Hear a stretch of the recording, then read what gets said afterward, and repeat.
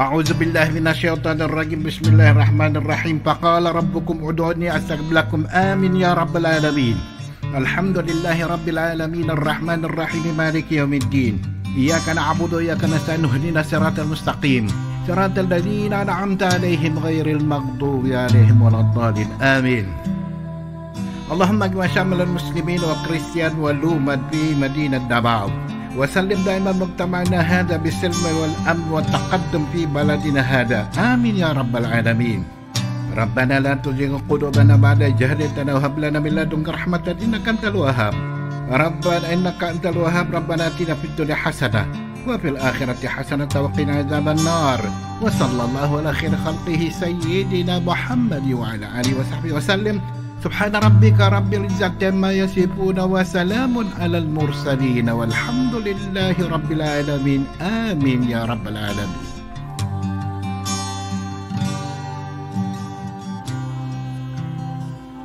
In the name of the Father, Son, and Holy Spirit. Amen. Our most gracious Heavenly Father, we come to you today to praise and worship you and give you thanks for all the things you continue to provide for ourselves and our families.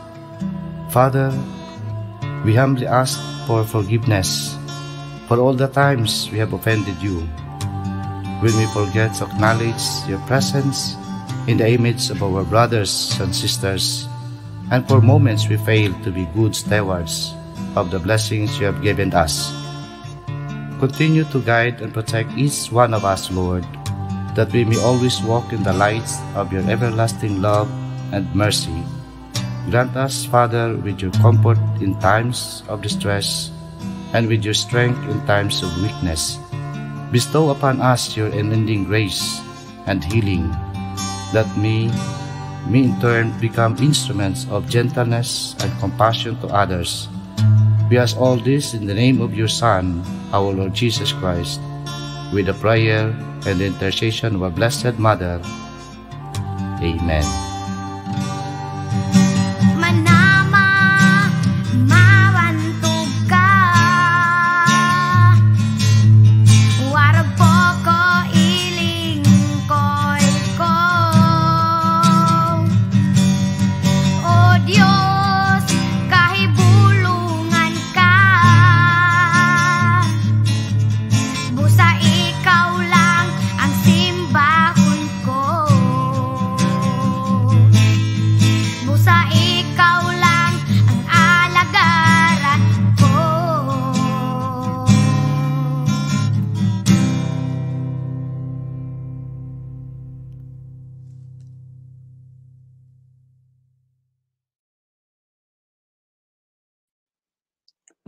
Ayan, magandang umaga po sa ating mga viewers all over the country, our mathematics teachers and other teachers around the country. Magandang umaga po. Welcome to our 11th episode of Casio Tech session, sponsored, spearheaded by Educational Technology Unit in partnership with Casio Calculators Philippines. And today we'll be discussing about mathematics investigation webinar with the aid of Casio computing tools, the world by the numbers. And on this particular webinar, we will be discussing forensic science, mathematics model, and real-life mystery cases. To formally introduce to us our speaker and to discuss something about our topic this morning, let us all welcome from Tinejeros, our teacher from Tinejeros National High School, a junior high school mathematics teacher, Mr. Hiljon Basa. Good morning, Sir Hiljon.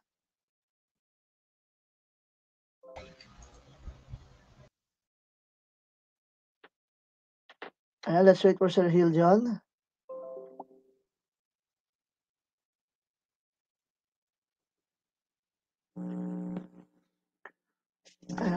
So I think we're just having some technical problems with Sir Hiljon. So I think this is a special webinar session conducted by Casio Calculators and Educational Technology Unit. I think it is an adaptation of a particular webinar held in Australia, something like that. So to formally introduce our speaker and to get to know about our topic this morning, let's all welcome back Mr. Hildion Basa. Good morning, sir. Good morning po, sir. Hindi po nakikita Yes, yung sir. camera ko. Wala po. Wait lang po. Okay.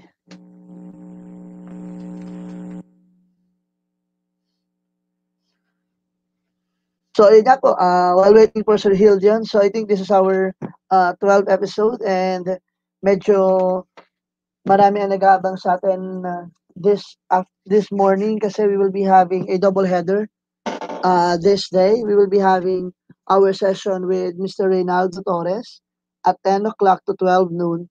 And then later this afternoon at 3 p.m., we'll be having another session with Engineer JD. So, full pack at siksik, liglig at nag-uumapaw na naman po ang ating session today.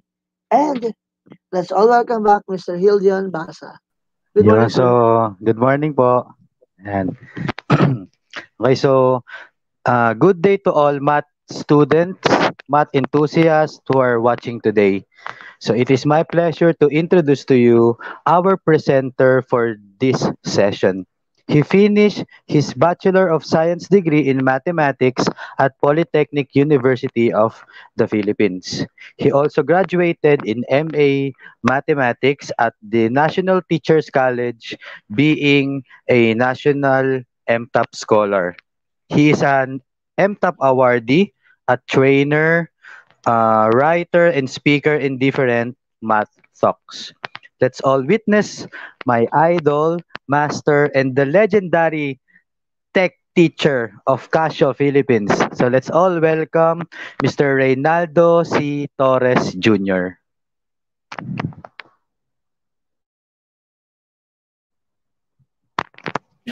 Hello, good morning. Thank you, Hiljon. Good Good morning, morning, everyone. sir. Ayan po. Today po, I am assigned to discuss po, ayun nga po, a material coming from Casio, Italy. So, foreign na foreign po ang ating topic. But since this is a reality po, no? So, this is set up for real world, na lalo na yung mga stories and mga cases. So, pwede po siyang ma-apply pa rin dito sa atin sa Pilipinas, of course. But before that, kindly invite po yung iba pa po nating friends, lalo po yung mga math enthusiasts po natin.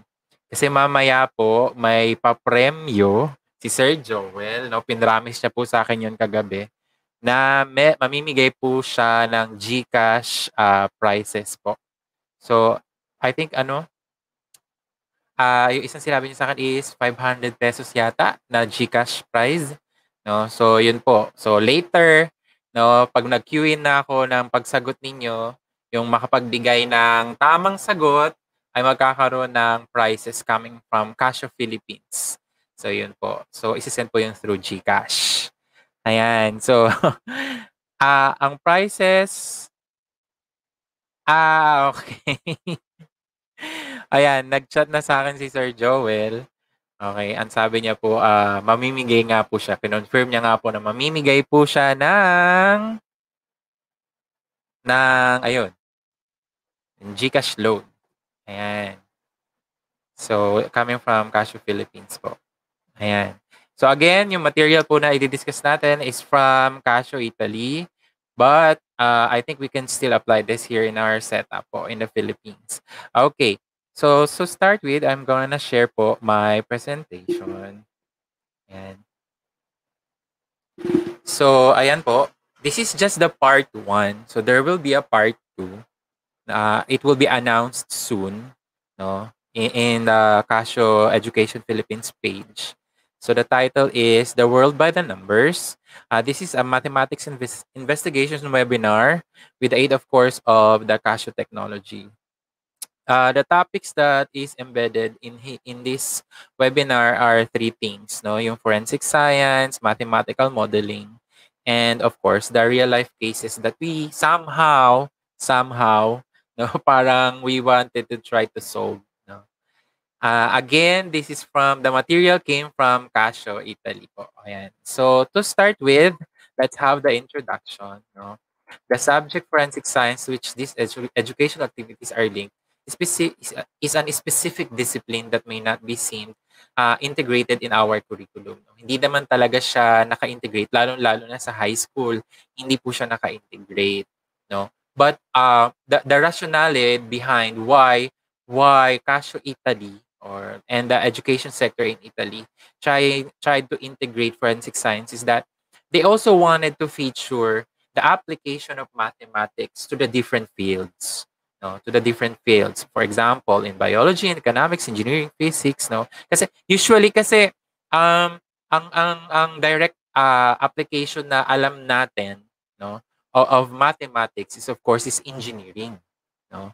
Kasi sabi nga niya, pag kukuha ka ng engineering courses, sobrang daming math, no. So this is not the case. Actually, mathematics is present in our everyday living, no? So kahit sa ang aspect ng buhay natin, present talaga si math. So hindi siya talaga mawawala from day zero, no? From the ano 'yun? Genesis chapter 1 verse 1, in the beginning, no? So first 3 words sa Bible sa Genesis, in the beginning. So from there magbibilang ka na kaagad in the beginning, so parang day 0 'yun, 'di ba? Or day 1 pala. So day 1. So magbibilang ka na agad. So there is math already. So 'yun siya, no? Talagang mathematics is really embedded in our daily lives, no? Kahit minsan hindi lang natin na-recognize, minsan hindi lang natin napapansin, pero talagang embedded na yung math sa buhay natin. So, yun nga, that's the reason of Casio Italy, why they integrated forensic science. So, parang ma-integrate din for them to see that forensic science is also using mathematics, no? Especially in solving cases. No? Yun siya. Okay. Forensic science. Forensic science is the application of scientific techniques and methodology to traditional investigations of a judicial nature. Forensic pathology, toxicology, genetics, psychology, criminology, anthropology, IT, entomology, and natural, of course, math can be decisive when solving the most complex investigative cases.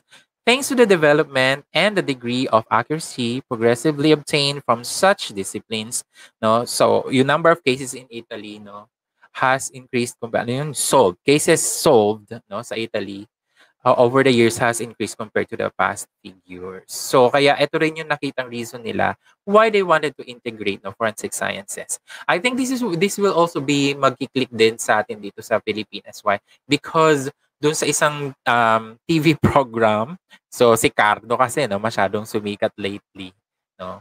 Kahit na nag-off-air na yung kanyang station, pero somehow it made an impact, no, si Cardo. So maraming nangangarap na maging mga pulis, no, dahil kay Cardo.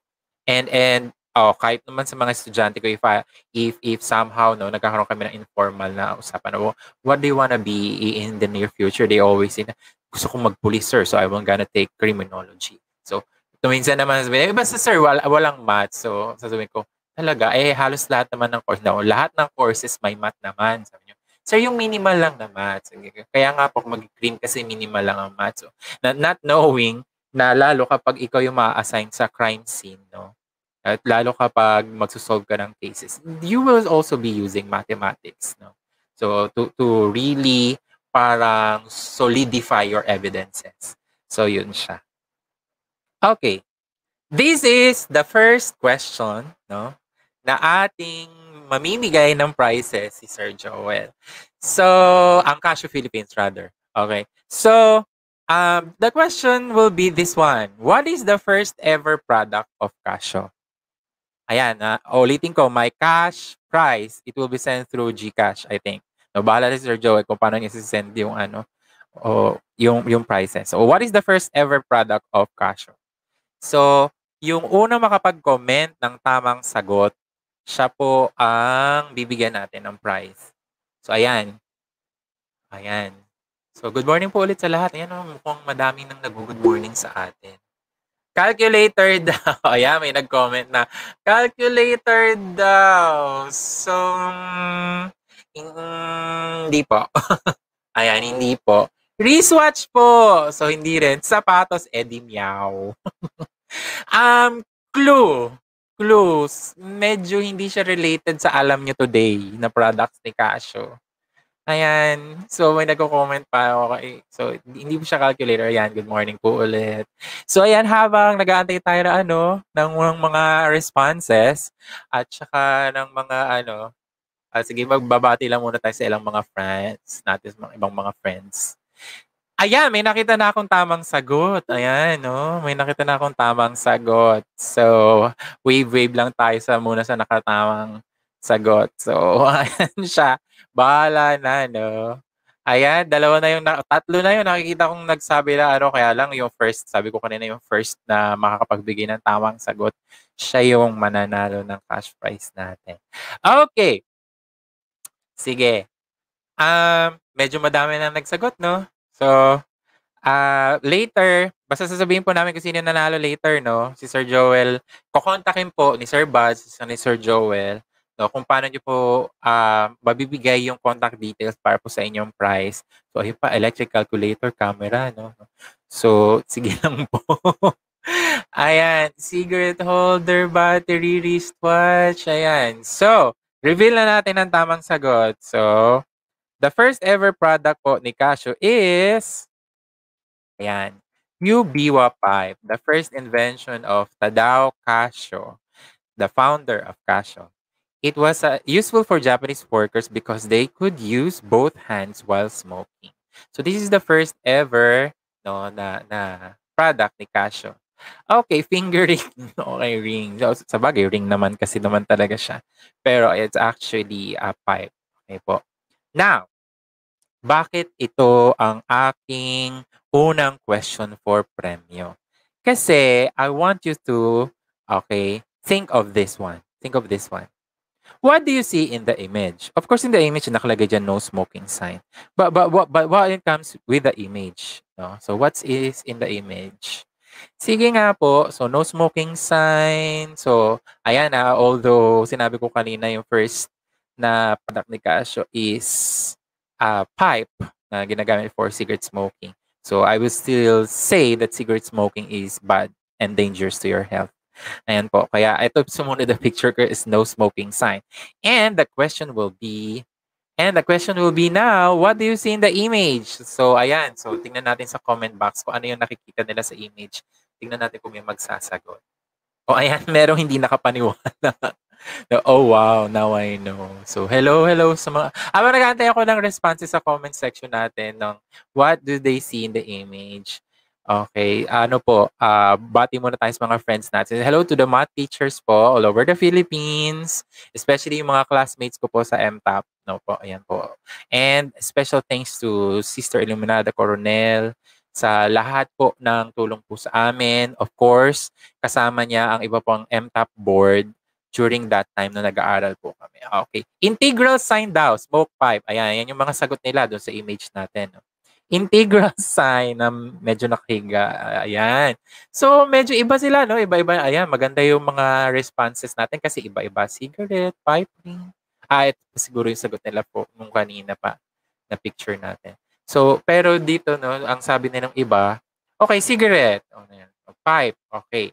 So, bakit ito yung gusto kong tinanong? Bakit ito yung question ko? Bakit kaya? Why? Because let us try to reflect in a conversation of a girl and a male person. So, ito po yung conversation nila. The girl turned towards Paulo. How is it not a pipe? Yun po yung picture kanina na pinakita ko po. No? Ito pong picture po na ito. So, ito yung pinag-usapan nila ni Paulo at saka ng girl. Sabi po ni girl, how is it not a pipe? What is it then? Do you mean that this is referring to something else? That the pipe symbolizes something? Sagot ni Paulo, no. The issue is far more earthy. The object that we can see in the picture is not a pipe. If it were, we would be able to hold it in our hands and see all the sides of it in different perspectives. If that thing there really were a pipe, we would be able to smoke it. So obviously, it's not a pipe, but rather the representation of a pipe. That's so logical, sabi nung babae, no? Sabi ng girl na kausap ni Paolo. Of course, that's exactly the point that I wanted to reach. A similar situation to that of the pipe is presented with theories and models from physics. From the reality of the experiment, we obtain indications, prohibitions, and numbers, and based on these, we build or modify the model of physical reality. Model? Do you mean a more or less suitable representation? A bit like this pipe being the representation of a real pipe? Exactly. So, yun siya, no? So, syempre, pag pinakita yung image, sasabihin nyo, that's a pipe, no? That's a pipe. Oh, talaga naman, no? That's the picture of a pipe. But it's not really a pipe. So pag tinanong kayo, oh, ano yung nakita nyo sa picture? Pipe. So, parang sinasabi ni Paulo nung mali.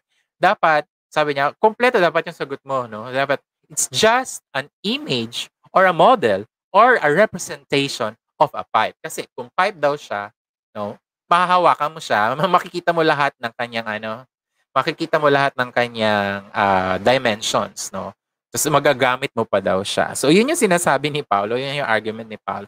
So, that's only an argument, a representation of the real life ng pipe. So, bakit yun? Bakit ko shinare yung story na yan? Ito po kasi yun. Mathematical model. No? What is mathematical model? A mathematical model is the formal representation of ideas or knowledge regarding a phenomenon.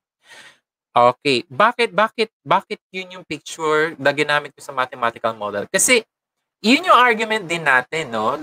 Ang estudyante natin laging sinasabi, ano ba talaga ang application ng math sa buhay natin, sir?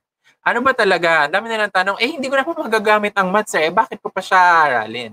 No, kaya mo nang bumagsak-bagsak na ako sa math. So no, it's actually marami siya talagang gamit, no? Yung math natin sa totoong buhay, hindi lang talaga natin nare-realize, no? And the same idea dun sa argument ni Paulo at saka ni girl doon sa idea of representing pipe, no?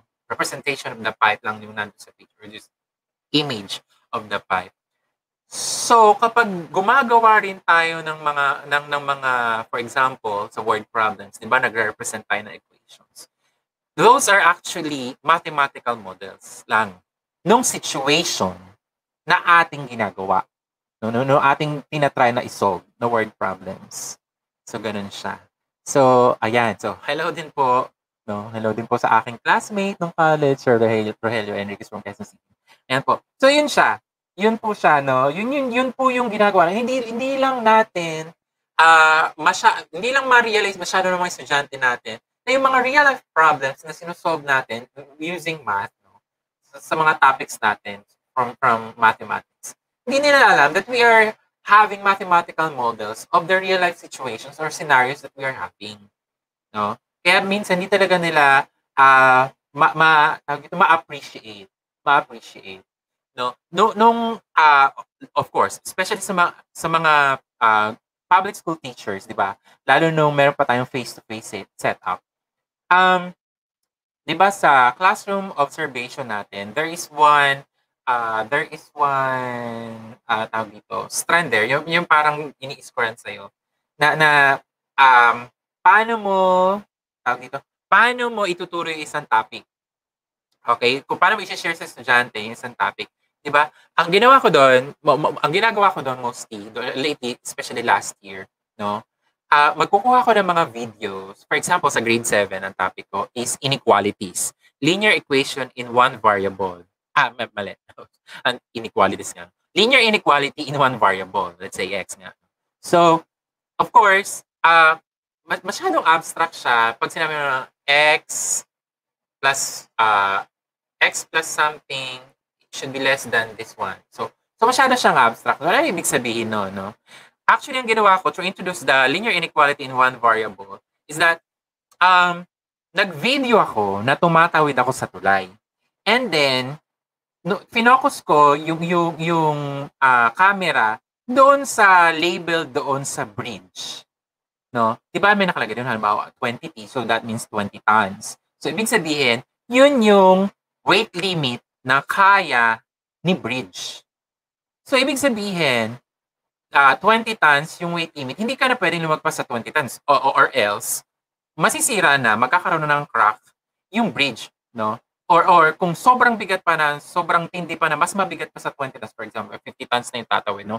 Higit pa sa doble. Of course, talagang babagsak at guguho na yung bridge. Okay. So, ibig sabihin, there is a limit, no?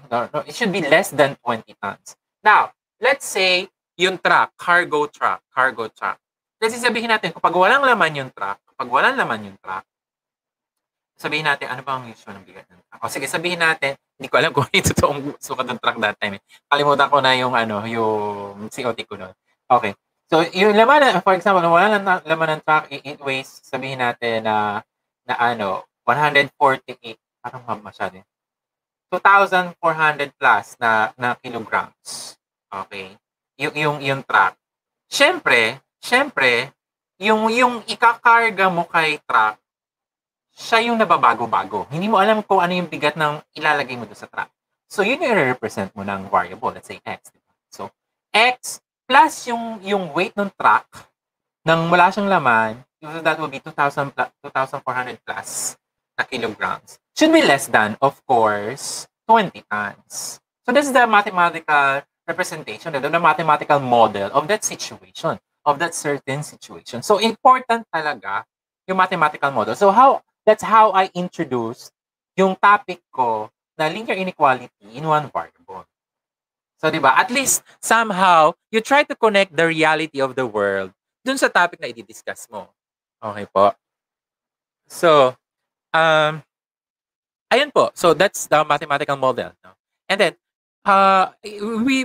the definition dito na pinresent na mathematical model is a formal representation of ideas or knowledge regarding a phenomenon. There are three fundamental points that should be gathered. First, a mathematical model is the representation of a phenomenon. O nga po, yung pangyayari. Secondly, such a representation is not discursive or in words, but formal. It is namely expressed in mathematical language. For example, nga nang sinabi ko kanina, you have presented an equation. And then, third, no direct route exists from the reality to mathematics. The phenomenon studied does not determine its mathematical representation. What you do instead is to translate ideas and knowledge about a phenomenon into formulas. So, yun siya. No? And, di ba, sinasabi natin usually, ang pinakamalapit na, na application daw ng math sa realidad ay lagi daw puro sa statistics. Kasi yung probability, yung mga prediction, and blah, blah, blah. Okay. Pero actually, kahit yung ibang topics po natin sa math, ay meron po talaga siyang application. No? So, mamaya po, meron po ulit tayo mga baka po kasi para may nababasa akong comments kanina, nasasag sila kasi Tapos, meron pa po ulit tayong prices. So, meron pa pong dalawa. Okay po, meron pa pong dalawa. So, wait po tayo mamaya ulit doon. Okay, so next. Okay, so this is our first case that we wanted to discuss. So, may tanong ako dito. No? So, dun ulit natin kukunin yung mananalo ng second na mananalo na tao, na person. Okay, the first case. The title of the first case that we'll be presenting will be the Cartesian Campus. So, this is actually a group activity. No? So kapag face-to-face lalo, naku, mas masaya to lalo kung face-to-face na. Kung may balik na tayo na face-to-face. Okay, so for now, no, let's try to observe this one. So this is the teamwork, no? Pag sinabi ng teamwork, thematical, ibig sabihin parang may situation siya. No? So you are trying to set the mood. Okay, we are trying to set the mood of the situation, no, na presented here. Okay. In the following activity, the linear relationship that exists between the diameter of a drop of blood and the height from which it fell is studied, and whether a graphical representation of it can be established. The themes addressed make reference to analytic geometry and to the representation of straight lines on the Cartesian plane. So, ito po yung gagamitin natin na mathematical, no, concepts sa ating pag-solve ng first case. Okay, so what we'll be needing? Okay, kit materials. The kit is designed per work group, which may be made up of 3 and 5 students or 3 to 5 students at teacher's discretion. So, of course, si teacher ang mamimili. No? And then, of course, our featured calculator, 991EX scientific calculator. Okay. So this is the phases of time required. No? Presentation of the activity, introduction to the story, and first working hypothesis. So 1 hour. And then second preparatory activity, BPA analysis. So mamaya as discuss natin kung ano yung BPA analysis. 1 hour and 30 minutes. And then third, solving the case. It's another 1.5 hours. Okay. So, let's have the first case. So, syempre, setting up the mood. Explain mo kung ano yung nangyari. Okay, the Cartesian campus. Okay, this is our first case. Once Sandra finished her studies, she immediately found a job at the investigative division in her city. She had been working there for 4 years, but her role was still to support more senior colleagues. It seemed as if her superiors didn't trust her, and she found this very demoralizing. The explanations given to her were not enough. In order to be a detective, you need a great deal of experience. Be patient, your turn will come. Okay. Entering her boss's office, she immediately noticed a file on the desk. The University Campus Serial Thief. So, from the title itself, so alam niyo na yung mga, ayan na. So, mga kamag-anak ni, ayun. 3 months ago, she had been entrusted with her first case, and now she had to prove that she had what it takes. Her predecessor in the investigations, 2 years earlier, had now retired, but had, however, been able to pass on all the information to her. Unfortunately, though, despite careful reading and further investigations, she had not yet come to any conclusions. The most important information on which she was working lay on the desk, and mentally she went over the incident for the umpteenth time. Okay. Ito po yung kanyang file, yung nasa file. Okay, ito na po yung nasa kanyang nakita niyang file doon sa desk ng kanyang boss. The story began 2 years earlier at the new university campus, an area just outside the city for students and professors working in different scientific fields, from physics to biology, mathematics, and neuroscience. Neuroscience now, okay. The modern structure covers a vast area, organized into small buildings housing 1 or 2 laboratories and associated offices. These buildings are positioned regularly along straight paths and at right angles to each other in accordance with a very practical location grid. No? So, eto pa lang, no, parang sinasabi na kaagad na nasa Cartesian plane ka kasi positioned regularly along straight path and at right angles. O di ba? Alam naman natin pag sa Cartesian plane, the lines are perpendicular to each other. Okay. So, sineset up mo na yung mood, no, na we are really having a representation of a Cartesian plane. Each one of these buildings is, in fact, indicated by a pair of progressive numbers originating from the entrance to the campus, where the reception is located labeled 0 and 0. So from there, no, ladong na solidify yung ating claim that it is really a Cartesian plane. No? Tapos, no, yung where the reception area is located na naka-label na 0, 0. Di, alam mo na agad na yung reception area is the origin in the Cartesian plane. In practice, the planners had reproduced a Cartesian plane in honor of Descartes. Kasi nga sa Italy siya, di ba? No, yung setup niya sa Italy. So, in honor of René Descartes, a great scientist. The thefts and unfortunately a homicide had occurred within the space of 2 years. So within 2 years nangyari yung mga crime. And the thief had struck without leaving many traces or any clues on purpose, almost wanting to challenge whoever was trying to investigate.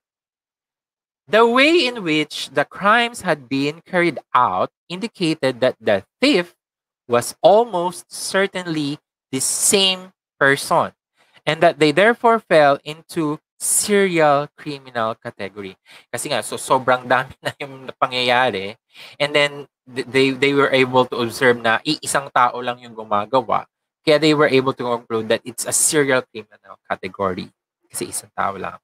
Okay, next. These are the happenings, yung parang chronological events. First, the first steps took place during the night of January 23, 2013.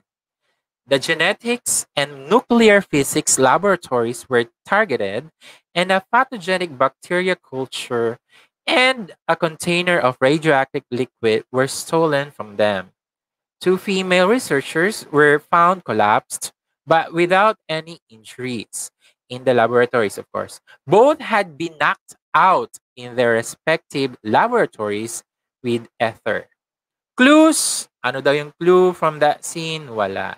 Okay, so no trace of any clue. The second robbery took place during the evening of April 22, 2013. A researcher from the Department of Mathematics was found unconscious in his office in Mathematics building. The crime had been carried out in the same way, struck in the back and a gauze soaked in ether. A file containing a study on a cryptographic algorithm that the researcher had been developing for a large bank was stolen. Oh, may clue na naiwan. A pair of footprints in the garden beside the building, from which the police scientists had concluded that the killer could be tall and well-built. Ayan, so medyo may clue na naiwan. Next. The third crime took place during the evening of March 15, 2014. The unconscious bodies were found in the photonics and geology building. The victims were a cleaning attendant and a professor of the department, both female. The crime had been carried out in the same way, ether. A high-powered laser developed by the Photonics Research Group and a diamond crystal from a professor's office were stolen. So, meron ulit clue. Ano yung clue?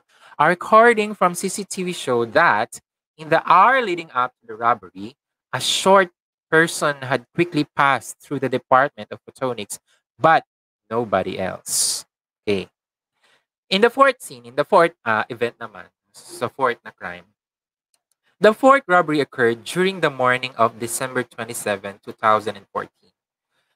Ano yung na-stole? Ano yung nawala? Stolen? A ceramic superconductor developed by the physics laboratory and secret experimental protocols for in vitro growth of skin cells to treat burns. Wala ulit iniwan na traces, so no clues. Okay. Naulit. Finally, during December 31, 2014, the campus janitor was found dead at the entrance to the campus in the reception area. The homicide was attributed to the same person because a gauze with traces of ether was found a few meters from the corpse. The janitor probably managed to free himself from the thief's clutches, but then got caught up in an unfortunate brawl. As he was falling, the janitor hit his head on the floor and died from an internal hemorrhage. Ano yung clue na iniwan? Some bloodstains on the floor close to the victim's body and on the reception desk. Okay. The file contained photographs of the bloodstains, and the scientific report stated, close to the corpse, there is a group of bloodstains on the tiled flooring in the reception. They are round and regular in shape, with an average diameter of 1.6 centimeters. There are some bloodstains at progressively greater distances, aligned in a direction from the corpse from the corpse toward the reception desk, a couple of meters away. Again, round and regular in shape, with an average diameter of 2.3 centimeters. On the reception desk, a height of 80 centimeters from the ground, bloodstains are scattered close to the switch to open the doors and are again round and regular in shape, with an average diameter of 1.8 centimeters. There were bloodstains on the victim's knuckles. From DNA analysis, it emerged that they were not consistent with the victim's blood. So, hindi yon yung dugo ng victim. However, they were consistent with the bloodstains on the floor. So, medyo mag-iisip ka na doon, di ba? Finally, a type sheet was found on the reception counter, which, for the first time, explicitly set a challenge for the investigators. It read, anyone who has been misled by the simple evidence is wrong. Where will I strike next time? Will you be clever enough to follow me? I will strike where the straight lines meet, but it is the whole that you must consider. So, naghahamon pa yung ating suspect, no? Yung gumawa ng crime, rather. Hindi pala siya suspect. So, siya mismo yung gumawa ng crime. Naghahamon siya doon sa taong gusto daw na huhuli sa kanya. Ulitin natin yun. Okay. Anyone who has been misled by simple evidence is wrong. Where will I strike next? Will you be clever enough to follow me? Ito yung clues, the important clues from the phrase. I will strike where the straight lines meet. So, parang nagkakaroon ka na ng idea na it will be intersecting lines. Tama po? And then, but it is the whole that you must consider. So, whole. So, ibig sabihin, parang sinasabi sa'yo na, is it a whole number? Okay. So, let us continue. Ito po ang ating tanong. This was all of the material available to Sandra. She knew that the serial robbers loved to compete with investigators from the previous na binasa natin na iniwan na note. Okay, she realized that this was a direct tactic from the thief and that, as announced, they would strike. O yun nga, yung sinabi natin. No? So, should Sandra expect some tall or short? What hypothesis about what happened can be drawn from the blood stains? So, where would the thief strike next? So, yun po yung inyong sasagutan. So, where would the thief strike next? Okay. So, representing the university campus, ito po yung ating Cartesian plane. Ayan. Naka-grid na po siya. Naka-grid na siya. Locations of the departments where the robberies occurred. So, entrance, reception area. So yan po yung ating origin, 00. And then, Department of Mathematics, 2 and 4. So, ito po yun. Ay, sumobra. Mali ng pindot. Ayan. So, ayan po yun, 2 and 4. And then, Department of Geology, 7 and 1. So, siya po yun, 7 and 1. So, yun po yung location. And then, Department of Nuclear Physics at 0 and 15. So, ito po yun. Alright. And then Department of Theoretical Physics, that's at 3 and 6. So ito po yun. Okay? And then Department of Photonics, 4 and 7. So ito po yun. And then Department of Genetics at 2 and 11. Ito po yun. And then the Department of Biotechnology at 7 and 14. So ito po yun. Okay. So, meron na po tayong Cartesian plane. So sabi, ano yung clues na sinabi kanina ng suspect natin? The next daw po na mag-strike siya kung saan mag-intersect mag-meet yung dalawang lines. So paano ako magkakaroon ng dalawang line? Somehow parang, okay, parang ito line to oh. Ayan, parang line siya, no? So it's somewhat, this is a straight line. At the same time, ito rin, parang somewhat a straight line. So parang iniisip mo, parang may straight lines nga sila, no? So, ano gagawin natin to verify our claim that this one is a straight line and this is also a straight line? Sige nga, let's continue. Okay, preparatory activity number 1, BPA analysis, blood stain pattern analysis. So, yun po yung BPA. Blood stain pattern analysis. A little theory and history. Analysis through shape, dimension, and arrangement of blood stains is called blood stain pattern analysis or BPA. The first studies on blood stains take back to 1895 to the activities of the Polish forensic physician Dr. Edward Piotrowski, followed by other researchers who continued the analysis on many aspects. 1971 is another very important date. This was the year in which the essay Flight Characteristics and Stain Patterns of Human Blood by Herbert Leon MacDonald was published, a real milestone in the field. Blood is a tissue in the fluid state made up of liquid part, plasma, and a particulate component, erythrocytes, red blood cells, leukocytes, white blood cells, and thrombocytes, platelets. It has a density of 1.055 to 1.066. Water has a density of 1. A viscosity of between 3.5 and 5.5 times that of water, and a surface tension close to that of water.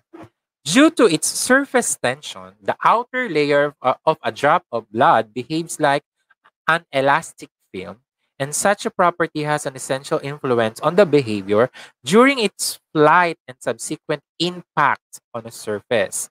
The viscosity of blood depends on various factors such as temperature and stress, or on particular situations, like, for example, dehydration. It is not, therefore, a constant factor. Okay.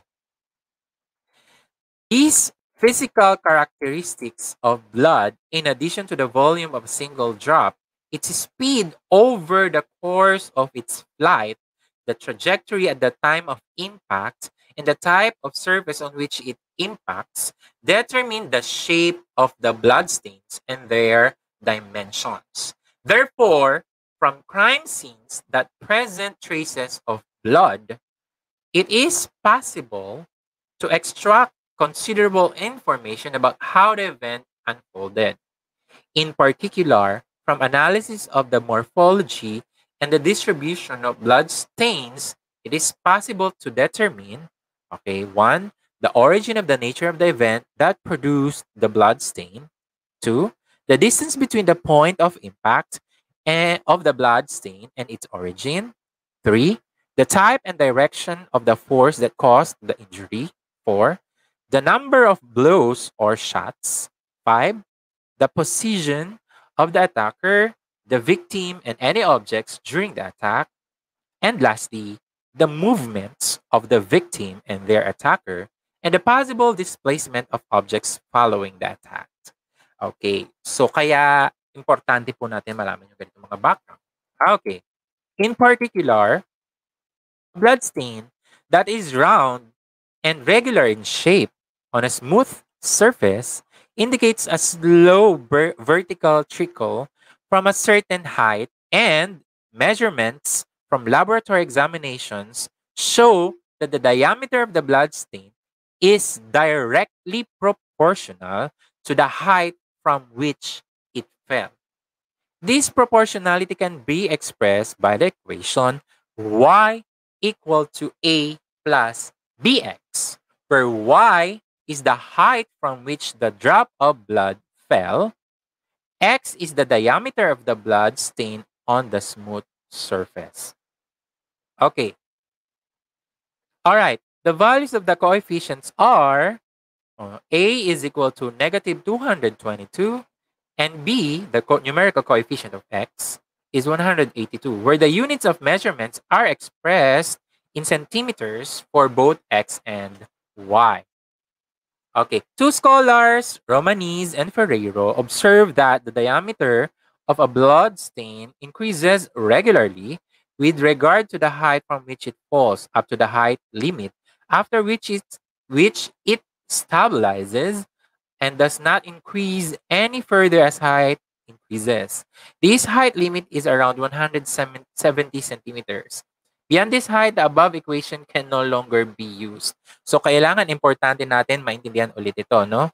Yun, no? Sabi doon, no? Kailangan hindi lalagpas yung taas sa 170 centimeters, or else, yung ating model na y is equal to, yung y is equal to negative 222 plus 182x, hindi na siya magagamit. Okay, next. Okay, so let's have this activity, no? So what is the material? Scientific calculator, sheet of graph or squared paper, cell phone or tablet with Casio Edu Plus, internet connection, or whatsoever. So, yun siya. Okay, the purpose of the activity is to study the function y is equal to negative 222 plus 182 x, which defines the relationship between the diameter of the blood stain and the height from which it falls, representing it graphically on the Cartesian plane. So, itong activity na to, parang pinaparealize mo, no, sa estudyante bilang investigator yung behavior ng mga blood droplets doon sa floor. Okay? So, ito yun. No? Ganun parang somehow pinapa-experience mo sa kanila maging investigator. Ganon. Okay? On the sheet, draw the Cartesian plane, no, Cartesian axis. What do the x-axis and y-axis represent? Diba? Kanina sinabi na natin yon, yung height at saka yung diameter. Okay. Height ng pagkakahulog at saka diameter ng blood droplet. Define the scale for the unit of the measure on the graph. Plot at least 10 points in between 1 centimeter and 10 centimeters in diameter. The coordinates of the points are calculated using the calculator and the aforementioned function. Okay. Sige, gawin natin. Labas ako sa presentation ko. Open natin si ClassWiz. Okay. So, usually, ito yung makikita sa inyong screen ni calculator. Okay. This is a beta copy ng ClassWiz natin, ng Emulator. Okay. Okay. So, we wanted to observe. So, kunin natin yung table functions. So, press menu and then arrow down. Makikita nyo si table ay number 9. So, since naka-highlight naman na siya, pwede nyo na i-press equals. Pero kung makikita nyo, may mga smaller numbers on the lower right corner. No? So, yun yung mga shortcut keys. So, you can press 9. Automatic papasok ka na doon. So, you have y is equal to negative 222 plus 182x. So, f of x is also y, di ba? So, kailan sinabi yun? Nung grade 8 sila, function. Okay. So, you have negative 222 plus 182x. So, this is your x sa ilalim ni on. So, when you press equals, nalabas g of x. So, just ignore it. Just press equals. And then, sabi, di ba, 1 to 10. So, we will start with 1 and we will end with 10. And then our increment will be 1. Bakit 1? Bakit hindi pwedeng 0.5? Bakit hindi pwedeng 0.5? No? Bahala ka kung anong trip mo sa buhay. But in our case, we wanted to use 1. Okay. And this will be our table of values. So, medyo lakihan natin yung screen. Ayan. So, So, pag 1 centimeter ang ating diameter, negative 40 daw. Kapag 2 centimeters ang diameter, 142 centimeters daw. Pag 3 centimeters, 324 daw. Pag 4 centimeters, 506 daw. So, sige nga, baba pa natin. And so on. Okay, so yun na siya. Okay, makikita na siya. Ayan siya. Okay. Okay, kung i-graph naman natin siya, ito yon. So, height which the drop fell, okay, in centimeters. And then, yung nasa x-axis natin, diameter of the blood stain in centimeters. So, ito siya. So, ito siya, no? So, medyo nakikita yung linear naman talaga siya. Talaga papata kasi we use linear function. Okay. So, analysis. What is the validity range of the points plotted on the x-axis? Hanggang saan lang valid? Prove this by marking with vertical lines. Kasi 'di ba sabi natin kanina, ano yung sinabi natin kanina doon sa taas? May height limit. 'Di ba? May height limit lang yung pwede nating gamitin. So mag-iisip kayo yung estudyante nyo, 'di ba? Kasi binigay mo na kanina yung mga conditions. So hanggang saan lang yung range ng diameter ng droplets na po pwede na allowable. Kasi nga, meron siyang limit. Okay. Plot another graph that represents the relationship in the validity range. Okay, ayan na yung graph. At which coordinate does the line intersect the x-axis? Oh, ito yung nag-intersect siya kay x-axis at negative 40. 1 and negative 40 sa ating calculator, di ba? So, yun. Hahanapin nila yung x-intercept. So, paano yun? Baba tayo, baba. Ayan, baba. Type natin 0. When we press equals, ayun, negative 222. Dapat siya. Pero dahil dito sa atin, ano lang siya, no? Putol kasi yan graph na yan. So, di natin makikita kung ibababa pa siya extended. Okay, at which coordinate does the line intersect? Oh, nasabi. What physical meaning can we attribute to the two coordinate numbers of this point? Negative 222, tapos 0. Feasible ba siya? Negative yung measurement na sinasabi. Diba? Yung height from which the drop fell is in centimeters. So, measurement pinag-usapan natin. Tapos, ako mo negative 222. Pwede ba yon? So, pag-iisipin mo ulit yung estudyante mo, diba? Pwede ba yon? Okay, syempre alam natin na hindi yun pwede. Wala namang negative na measurement. Okay. So, does the point 1 and negative 40 provided by the function have any real significance? O di syempre, alam natin kung anong sagot dyan naman. Wala na naman. Kasi nga, negative yung measurement. Wala naman tayong negative measurement. So, yun siya. So, mag-iisip ulit yung bata. Okay. Solution now. So, what will be now the solution? Okay. Solution. Number 1. The shape of the blood stains found on the floor allow the following hypotheses to be formulated. The incident that caused them was not a particularly violent incident. The blood fell vertically with regard to the impact surfaces, floor, and the reception counter. The blood most probably belongs to the killer, and the janitor's knuckles soiled with the same blood. DNA analysis would indicate that there were a brawl during which the janitor punched the killer. A delicate area that may bleed due to a punch. No blades or items with traces of blood were found. Is the nose. So, nasapak ng janitor yung killer sa ilong. Bleeding from the nose is slow and the drops fall vertically. Siyempre, no? Kung ikaw nakatayo ka ng diretso, no?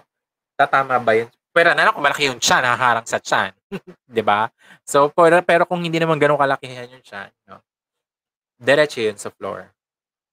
Okay. And then, therefore, if this hypothesis were true, the dimensions of the blood stains would provide information about the killer's height. So, nagkakaroon ka na ng clue, no? The different diameters of blood stains and their position allow a hypothesis to be formulated about how the events unfolded. So, eto yung mga yon. No? Diameter of blood stains. So you have 3, 1.6 centimeters, 2.3 centimeters, 1.8 centimeters. Calculated height from which it fell, 69.2 centimeters, 196.6 centimeters, 105.6 centimeters. Okay, reconstruction of events. Yung diameter ng blood na 1.6 at yung height na 69.2, right? The killer or the thief bent over close to the janitor's body after the brawl. They were probably looking for something in the janitor's pockets. Okay. So parang nagre-reason out ka na kung bakit ganun lang yung height, no, ng pagkakahulog ng blood stain, ng blood droplet pala. Next, dun sa 2.3 centimeters and 196.6 centimeters, the thief is walking toward the reception desk. Based on the validity range of the relationship, this information is not very reliable in enabling us to define the height of the killer. Kasi lumagpas, di ba? Ano yung limit natin kanina? 150, di ba? Okay. Then 1.8 centimeters, 105.6 centimeters. The thief was probably wanting to leave and was looking for the switch to open the door. His nose was therefore above the desk. The drops were still falling vertically, round and regular in shape. Kasi di ba yun nga yung sinabi, all of which are round and regular in shape. In this case, the distance calculated is within the validity range and is therefore reliable. In order to find the height of the killer, the height calculated using the blood stains is added to the height of the table. So, height of the, binigay din naman kanina yung height ng table. No? 80 plus 105.6 is equal to 185.6 centimeters. The results from this analysis, in addition to the clues from the footprints found at the second robbery, support the hypothesis that the suspect is tall and well-built. Okay. So, medyo umaayo na ang clue. Next. The answer to the third question can be found in the diagram showing the locations of the offenses and in the type note using the little fantasy and a visual representation. It may be useful to gather the information in a summary table. Ayan na yung question. So kung, di ba, sabi ko kanina yung makakasagot dun sa third question, no? Yung makakasagot dun sa third question na saan siya susunod na gagawa ng crime, yung makakakuha ng prize. So, sige nga, tingnan natin kung meron ng makakasagot. Ayan, tingnan natin kung meron ng makakasagot using this information. No? Time, first crime, place, genetics, ano yung ano niya, coordinates 2 and 11, and nuclear physics, 0 and 15. Victims, 2 women.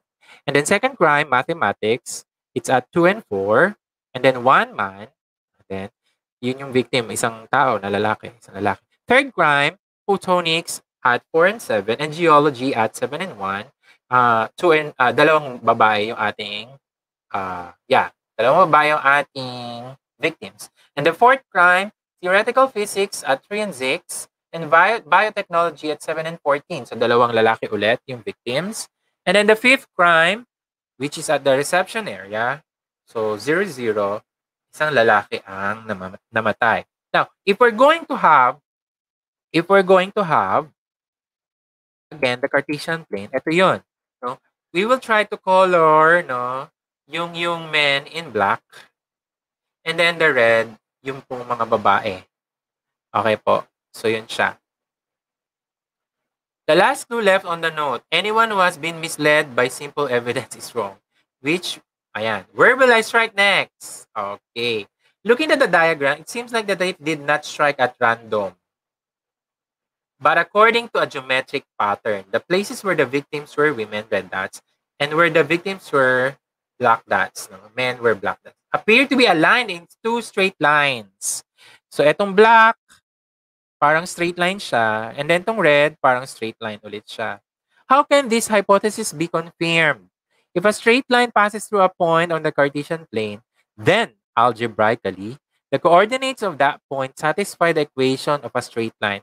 So all points along the straight line satisfy the same equation. O sige nga, tingnan natin kung may makakasagot na. Tingin tayo sa sa comment section. Tingin tayo sa comment section.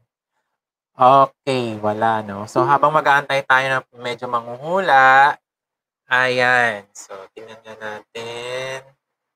Good morning po ulit sa lahat. Ayan, we have friends from different places all over the Philippines.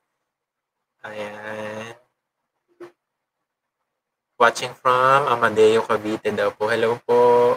Ayan, may sumagot. Department of Photonics daw po. Susunod na crime scene. Ayan. Thank you, Sir Raymond Bautista de Jesus. Hello po. Good morning. Ayan, meron pa kaya ibang manghuhula? Okay. Sayang naman yung cash prize. Malay nyo kayo na makatama. Diba? Oh. Sayang pa naman ang isisend sa GCash. Hindi daw namin alam, sir, kung magkano yung price. Basta alam ko, ano yun eh, hindi bababa sa 3 digits. Sayang din yun, no? Hindi ko makakapulot basta-basta ng 3 digits. Okay. Sige, next clues. Good morning din po. Ayan, next clue. Sige, para mas maraming makasagot, ito yung mga next clues natin. Ayan, next clues. We can therefore find the equations for the two straight lines using the generic equation or the slope-intercept form, na y is equal to mx plus b. No? We can find the values of the coefficients for m and b of the two straight lines. So the value of the slope and the intercept b, y-intercept b. To do this, it is sufficient to have 2 points that belong to each data series for each line. So for one line, no, yung red dots, kinuha natin si 0, 0, and 3, and 6. So these are the 2 points that we will be using. No? Isa-substitute natin doon sa ating y is equal to mx plus b. Okay. So at 0, 0, no, your x is 0 and then your y is 0. So ito magiging 0. Tama? And then si x ay 0. So x is also 0. So ito magiging itsura niya. So 0 is equal to m times 0 plus b. Kasi y is 0, then x is 0. Okay. Simplifying, no, so m times 0, this will eventually be 0. Ang matitira, b equals 0. Okay, so meron na tayong value ni b. Okay, so gamit naman tayo ng isa pang point, si 3 and 6, kasi nagamit na natin si 0, 0. 3 and 6, okay, your x is 3, your y is 6. So, substitute natin ulit. No? Y is 6, and then x is 3. So, ito magiging equation natin dyan. 6 is equal to m times 3 is equal to 0. Oh, bakit na yung b mo, sabi mo 0, b? Eh, di ba, yan o, nakuha na natin b is 0. So, gamitin na natin, nakuha mo na eh. Okay. So, ano matitira sa atin? 0 naman na pala ito, sir. 3m is equal to 6. So, we have to divide both sides by 3, giving you m equal to 2. So, meron ka ng value ni m, meron ka ng value ni b. So, ano yung equation natin? Y is equal to 2x. No? So, yun yung equation natin. So, the equation of the straight line linked to the female victims is y equals 2x. So, meron na tayong isang line. Yay! Ako, malapit na. Okay. Next. For the line identified by the black dots, we choose the points 0 and 15 and 2 and 11. Okay? So, gamitin muna natin si 0 and 15. At 0 and 15, okay, 0 si x, 15 si y. So, 15 equals m times 0 plus b. Eventually, this will be 0 kasi any number multiplied to 0 is 0. B will be equal to 15. Ayan, B is equal to 15. And then, sa second point natin na 2 and 11, x is 2, y is 11. So, 11 is equal to m times 2 plus b. But your b is 15. Tama? Your b is 15. So, ang mangyayari, we need to subtract 15 on both sides. So, it will give you negative 4 is equal to 2m. And then, we need to divide both sides by 2, giving you with m equal to negative 2. Ayan siya, di ba? So, ayan siya. Okay. So, meron ka ng value ni m, meron ka ng value ni b. So, your equation para sa black dots will be y equal to negative 2x plus 15. So, the equation of the straight line linked to the male victims is y equal to negative 2x plus 15. Ayan. Ayan na nga. No, ayan na nga. Meron na tayong dalawang lines. Sabi kanina ng victims, mag-strike daw siya on the next, no, na lugar saan? Where the two lines meet. Sige nga, antay tayo ng makakapagbigay ng tamang sagot. Okay. Ayan na, dami ko na binibigay na clue. Sige nga, tingnan natin kung may magbibigay ng tamang sagot. Tingnan natin. Sayang ang cash prize. Ano siya? Sayang ang cash prize. Okay, habang wala pang nagsasabi ng sagot, tingnan natin yung mga comment section previously. Okay. Good morning, watching at home from Montol National High School, Ozamis City. Hello po, Sir Carl Patrick, Balsita Fiel. Ayan. So, hello, good morning. Bento Salam Rossi po from Malabang, Lanao del Sur. Hello po. Ayan, parang mga taga Mindanao yung nanonood sa atin. Ayan. Watching from Dao National High School. SDO Capiz. Hello po sa mga taga Capiz. Ayan. Ang middle name ko po ay Cipriano. Yung pinakaunang Cipriano daw po dito sa Malabon ay galing ng Rojas, Capiz. Ayan po. Hello po. Yun po ay tatay ng lolo ko sa nanay. Ayan.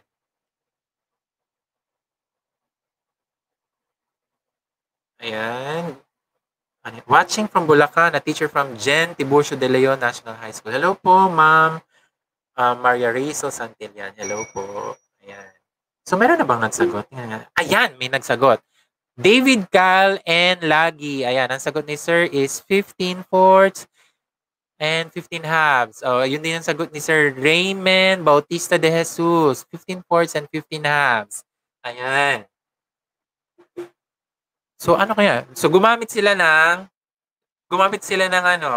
systems of linear equations in two variables. So, try nga natin yan using our calculator. Okay.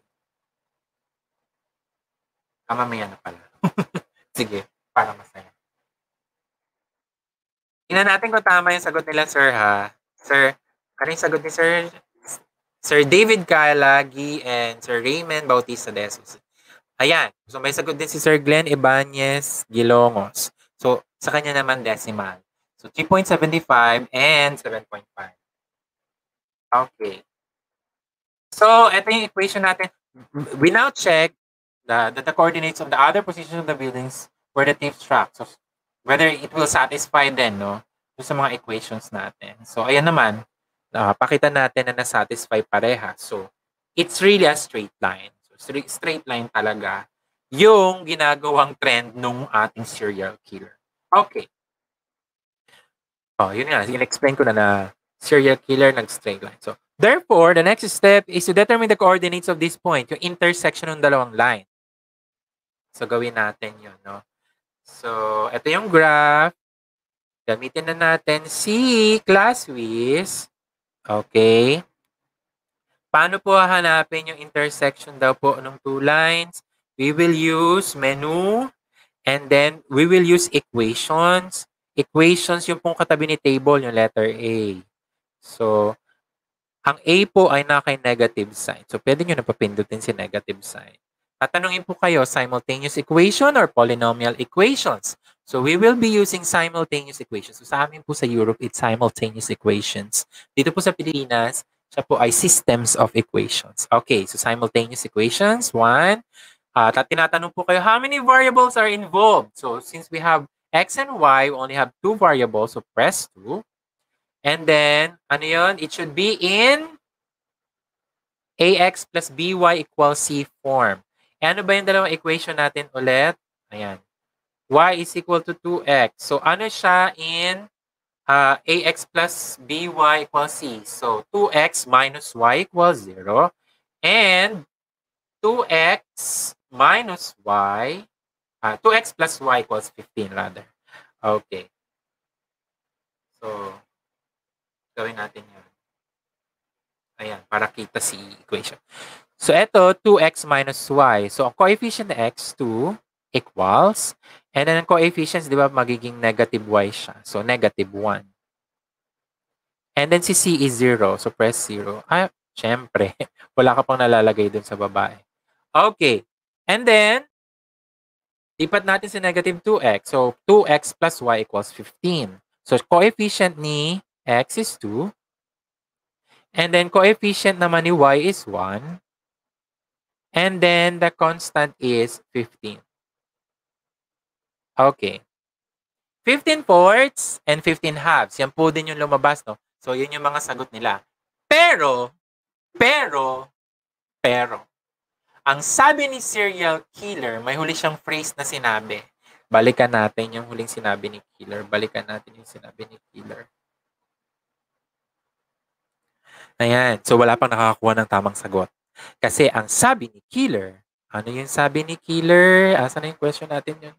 Sabi ni killer, ayan.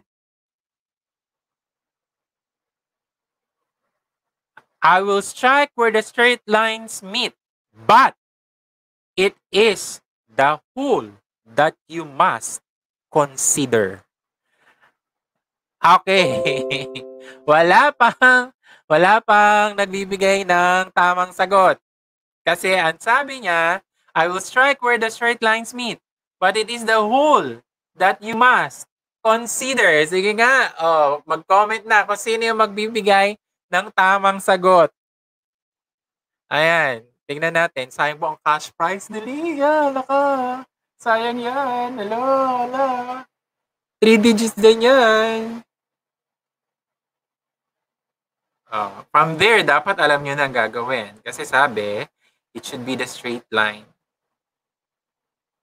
Okay, habang nag-aantay tayo ng comment nila, no, ng tamang sagot, how can we see the graph, no, dito sa ating function? Okay. So from here, ang gagawin mo, press shift and then QR. Wala siya. Shift and then, lumabas. Sige na nga. Ano nga ulit yung question natin? Nawala yung question natin. Napindot ko kasi si AC. I see, oh. Okay. Balik, ayan, may nagko-comment na ng sagot. Sige. Tingnan natin. Ang equation natin ulit is y is equal to 2x. So, 2x minus y. 2 equals negative 1 equals and then 0. And then, 2x plus y equals 15. So, 2 equals, 1 equals, and then 15 equals. And then equals. So, shift QR, lalabas ang QR code. No, using your smartphones, ayan. So, gagamit po ako ng app. No? Ito po yung parang pinaka-screen ng aking cellphone. Kasi gagamitin ko po si Casio Edu Plus para ma-scan yung QR code ng ating igagraph. Ayan. Tapos, open in browser. Chrome. And then, lalabas po ang ating website ni Casio. Lalabas na po yung graph. Ayan, online visualization. Lakihan natin para masaya.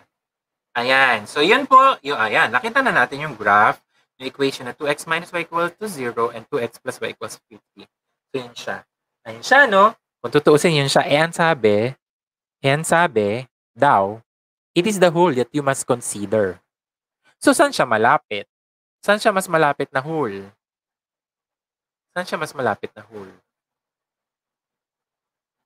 Okay. Tingnan natin na yung mga comment section natin. Tingnan na natin yung comment sections. Kung sinong nakakakuha ng tamang sagot. Ayan. Kung may nakakuha na ba ng tamang sagot. Ayan. Sagot ni Sir Ray Verano, 4 and 8. Rose Anakino, 3 and 7. 4 and 0, 3 and 7, 3 and 7. Ayan. Ayan, I think meron nang nakakuha ng tamang sagot. So, antayin nyo po ang message, no? Mag-reply po sa inyo mamaya. Okay, at the end ng ating discussion. O, legit po ito ha. Legit po ito. Magbibigay po talaga ng prize. No? Hindi po basta-basta ang ating sponsor today. No? Para manloko tayo ng prizes. Okay. So, let's have the second case.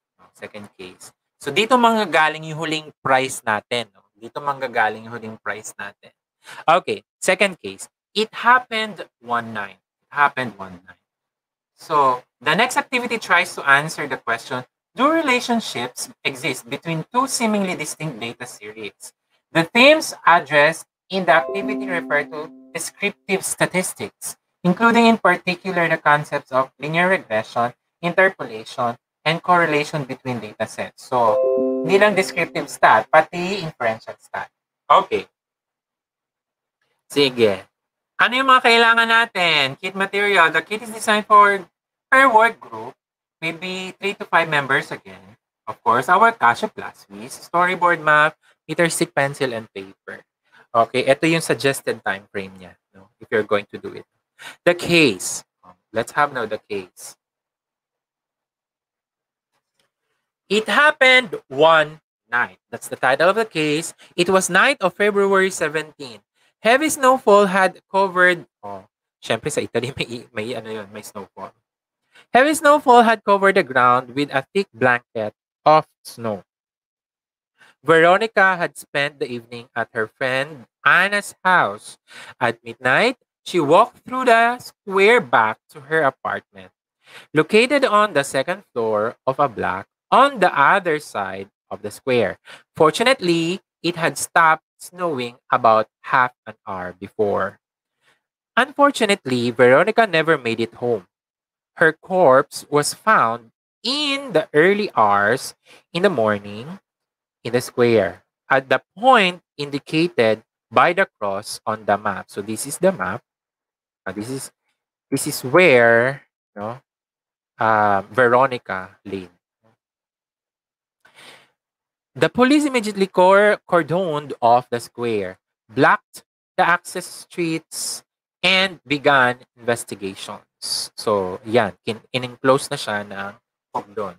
No, yung yellow na cordon pag may mga crime scenes, di ba?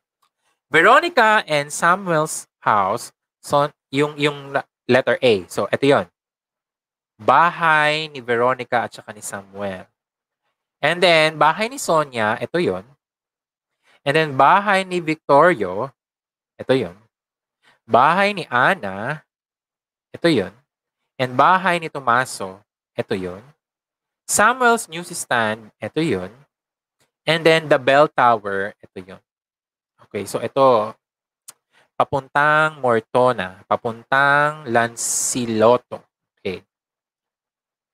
The first information gathered concerned the inhabitants of the houses around the square. Veronica, the victim, Samuel, the newspaper vendor, age 45, height 165 centimeters. Sonia, a physician, age 38, height 175 centimeters. Vittorio, bank employee, age 36, height 188 centimeters. Anna, Veronica's friend, age 54, height 169 centimeters. And of course, Tomaso, bell ringer in the tower in the square, age 50, height 178 centimeters. Okay. Interrogating each one of them separately, investigators collected the following information about their movements on the night in question. Samuel had left his house A and had gone to his newsstand AA. Sonia had left her house B and headed toward Via Lansiloto to start her shift at the hospital. So tingnan muna natin ulit yung map, going back to the map. So si Samuel, umalis sa bahay niya galing sa house A and pumunta sa newsstand na AA. Ito yun. House A pumunta sa house sa newsstand AA. Okay. So siya si Samuel. Si Sonia naman, umalis sa bahay niya, house B, pumunta kina Lanceloto. No? Headed toward via Lanceloto. Pumunta dun sa, lumabas ng Lanceloto, no? Para sa shift niya sa hospital. So, ito yon. Ito yung pinuntahan niya. So, B. From B, no? From B, and then pumunta siya dito sa Lanceloto, palabas papunta sa hospital. Okay. Vittorio had left his house C to head towards Mortona. So, papunta naman Mortona. So, house C, then nag-cross naman ng Mortona. So, yun siya. So, pwedeng dito dumaan papunta dun. Tapos ito naman pumunta papunta dun o papunta dun or whatsoever. And then si C naman dumaan papunta dun. Kasi ito yung crime scene natin. And then, Tomaso had left his house E to go to the bell tower EE. Tomaso, house E, to go to the bell tower EE. So, dadaan pa rin doon. No? May posibilidad pa rin na dumaan doon sa crime scene. The thick fog that had developed made their routes erratic and prevented any of them from noticing anything strange. During their journey, nobody came across any other footprints in the snow. None of their paths intersected with each other or with poor Veronica's path. Ayan. So, ito yung mga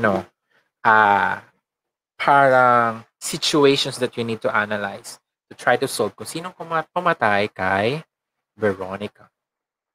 Okay, when the police arrived, the sun had melted almost all the footprints. The only place where the footprints remained was in the shade of the bell tower, close to the victim. These showed the killer's exit route. Below is a rough sketch done by the appointed officer. So, 73 centimeters. 73 centimeters daw yung shoe size. Other information collected by the investigators. No one who was questioned has crossed the square more than once. So, isang beses lang sila dumaan doon. From the shape of the footprints, it can be deduced that the killer ran to flee the scene. So, tumatakbo. Okay. Of the people questioned, who is the likeliest suspect? Ayan. So, ito ang ating last winning question. No? Pinakahuling kailangan yung masagot ng tama. Okay? Of the people questioned, who is the likeliest suspect? Ayan. Of course, we have to reason out why. Mga footprints. So, footprints ang ating natitirang pwedeng pagbasihan. Okay. A little theory and history, biometric identification. Identifying criminals has always been a crucial issue in the field of criminology. In the past, there was tendency to tattoo criminals in order to make them more recognizable in the future. So, yun yung reason kung bakit kapag nakukulong ka, tinatatuan ka. No? Yun pala yung reason na yun. Para kapag gumawa ko ulit ng crime sa susunod na pagkakataon, may palatandaan na sa'yo kasi yung tattoo. Okay. Only around 1879 did Alphonse Bertillon begin to suggest classification and identification methods based on a mathematical analysis of the measurements of people's physiological features. He started the process known as biometric identification. So, yun na siya. So, gagamitin natin biometric identification kasi ang natitira natin na clue is 173 centimeters. Yun yung shoe size. His proposals were based on a wide sampling of dimensions relating to the parts of the body, including height, arm span, torso measurement, and dimensions of the head, the middle toe on the left foot, and the left forearm. He observed that the probability of two people having the same measurements for all of the anatomical areas considered was extremely low. Thus, proposing a new classification method for humans. So, napakaliit ng probability na magkakaparehas ng measurements yung mga binanggit na measurements ng katawan kanina. The method yielded good results as long as the criminal database was populated with data from new prisoners, but after around 10 years, it was discovered that if people who had never been in prison could present similar characteristics, if not indeed identical to those of the criminals. The system was abandoned at the start of 1900s due to a more efficient method developed by the physician Henry Folds and the statistician Francis Galton. Fingerprints naman. Okay, ang ginamit. Over time, biometric has implemented new techniques to meet its people identification and authentication objectives, DNA analysis, retina and iris scanning, hand structure, facial feature recognition, ear shape, body odor, brain imprints, signature dynamics, voice verification, lip imprint. So, yun naman siya. Ito na yung mga bago. Okay. One of the characteristic signs that the investigators look for at crime scenes are footprints because they contain a lot of information about the subject who has left them. Sometimes a footprint from a shoe can prove useful in determining and tracing the subject's routes on the crime scene. Second, determining the approximate height and weight of a person. Kasi kung mabigat yung, mas malalim yung, or mas mas baon yung footprint. And then, sabi nga natin, related daw yung haba ng shoe size, or haba ng paa sa height ng tao. No? And third, establishing gender, age, and other features. Studying the running mode. Siyempre kasi, bakit kaya ma-establish yung gender, age, and other features? Kasi, mas malapad daw ang paa ng lalaki kaysa sa girls. Diba? Tignan mo na lang sa mga sapatos, diba? Pag nagawa ng sapatos, mas malapad ang sa boys. Studying the running mode. Someone with a fast gait, a heavy person, someone moving backward, turning, limping, etc. Okay. This analysis does not fall fully into the field of biometrics as it does not identify a two-way relationship between anatomical features and the person who processes them. It does, however, allow more generic correlations to be highlighted which can prove very useful. Okay. Data analysis statistics. One very useful tool for biometric analysis is the descriptive stat. That is the area of statistics that deals with information regarding a sample of studied population and describes the fundamental characteristics of it through indices. Ano yung mga index na yun? Indices na yun, rather. Average values, statistical relationships, etc. Tables and graphs in an effective manner. Results obtained in this way can define givens except for measuring errors for the whole population. Okay, let's have a preparatory activity. Requires the use of linear regression in order to obtain useful information for solving the case. Linear regression, alam na natin yung mga math. So, ayan, correlated na siya. Okay. An example application of this technique. It aims to check the following hypothesis. The length of bakit kailangan natin itong activity na to? Kasi, ito siya. No? The length of a person's forearm is proportional to the shoe size. Yun yung gusto nating itry na patunayan, no, sa activity na to. First thing to do is to identify a sample. No, alam na natin yun. The size of sample. The number of people na kukuha na natin ng samples. Kung ilan, no, bilang. And the representativeness of important elements because the results can be relevant for the whole population. No? So, pwedeng babae, lalaki. In our case, we are limiting ourselves to the population of students in a school. And we are choosing students in a class as the representative sample. So, sa classroom ka lang kukuha. Kasi kung may face-to-face na. Kasi di ba ang ano to, ina-assume niya na may face-to-face setup. No, kung ano naman, di magsukatan sila sa bahay. Kung dahil ngayon, di ba, ano naman tayo, online, di ba? Kasi nga walang face-to-face. Kung online, di grupo mo sila, no?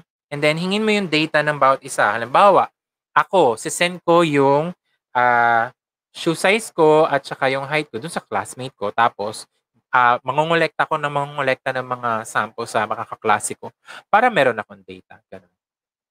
2 measurements must be taken from each individual in the sample, length of their forearm and their shoe size. Okay, next. So, the data collected in a table. So, parang ganito lang yung sample. And sample lang po ito, no? Sample lang po siya. Okay. So, using our ClassWiz, okay, enter natin yung data. So, leetan mo na kita. Okay, ayan. So, gagamit tayo ng statistics. Okay, menu.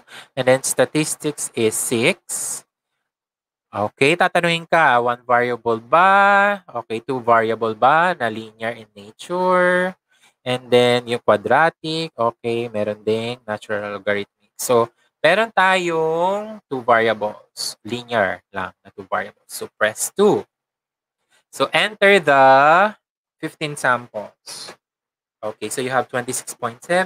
26.7 equals 25.4 equals 29.2 equals and 26.7 equals 29.2 equals okay 25.7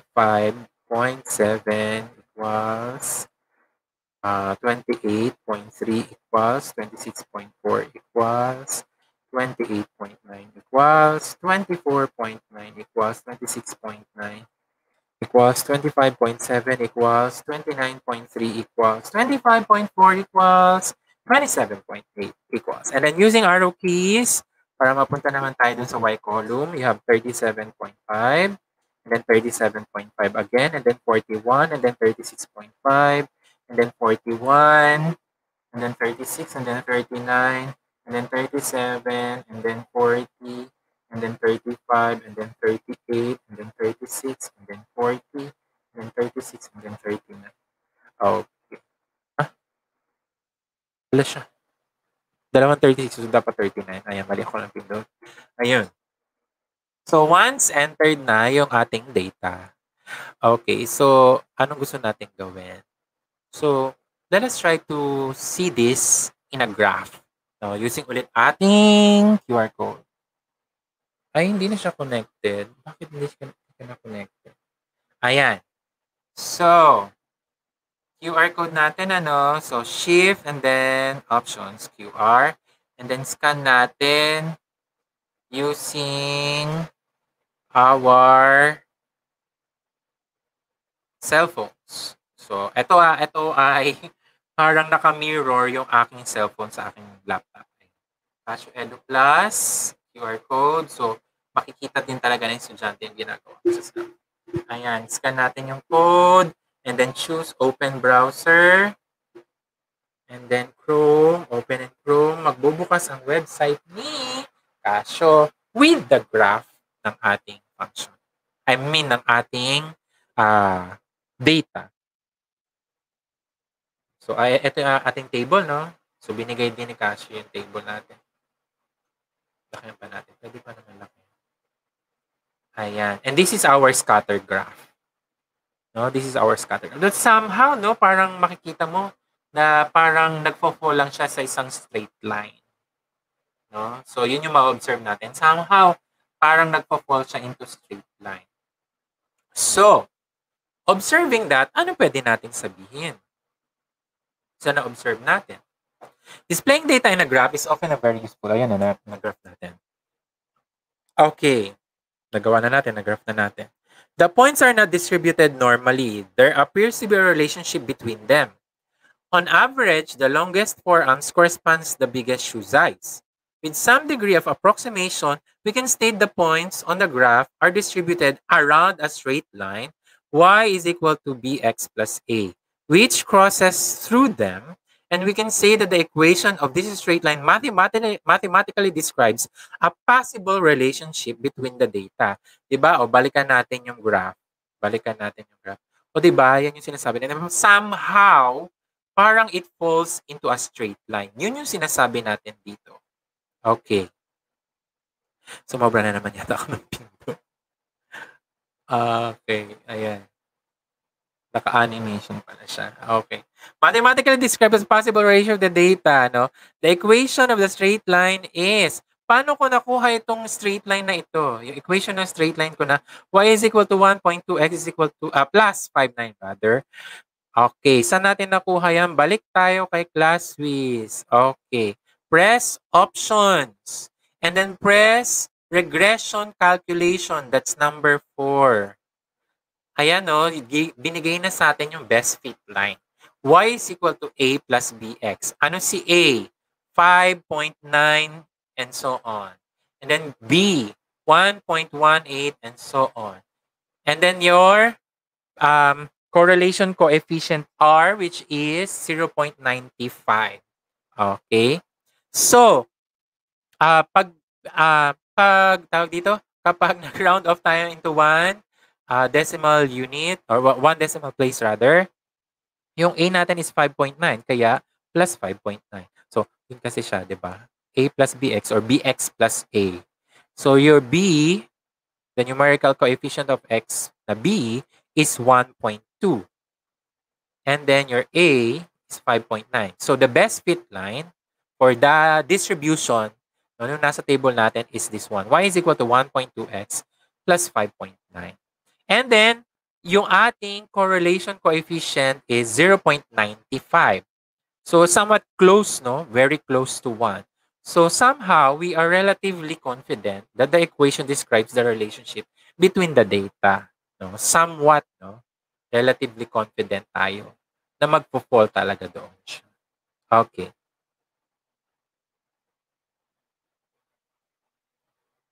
Next. If we know the measurement of a person's forearm, that is 29 centimeters, is it possible to gain an idea of the size of the footprint? Pwede ba? Pwede ba yun? Siyempre, meron na tayong relationship eh. So, magpe-predict tayo. So, paano tayo magpe-predict? So, from this table, no, press AC, ito dapat lalabas. Okay? Meron tayong given value na x that is 29. So, press 29. Ang hinahanap natin si y hat. So, saan natin makukuha si y hat? So, we wanted to predict the length ng footprint, di ba? So, press options. Okay? And then, arrow down. So, hahanapin natin si regression. Si regression ay number 4. So, press 4. So, ayun si y hat, si number 5. So, press 5. When we press equals, so, yun yung footprint mo. No? 40 point something centimeters. So, yun yung footprint na maiiwan. Kung ang forearm ng isang tao ay 29 centimeters. Base doon sa relationship na nakuha natin kanina. Okay.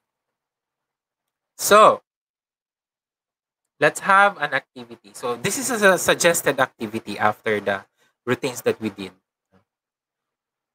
Activity. In the following activity, we want to check whether correlations exists between the following pairs of measurements. So, estudyante yung papagawain natin dito. Okay? Estudyante yung papagawain natin dito. The shoe size of a person and the length of the stride. Height of the person and the length of the stride. Height of a person and their shoe size. Length of a person's forearm and the length of their foot. The length of a person's stride and the length of their leg. Sir, ano po ba yung stride? No? In the first way, ano po ba yung stride? Yun yung hakbang. Okay? Yung sukat ng pagkakahakbang niya.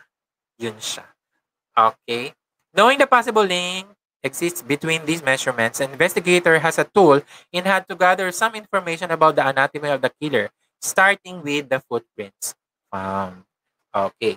So, yun yung gagawin ng mga bata. No? Ito yung suggested table.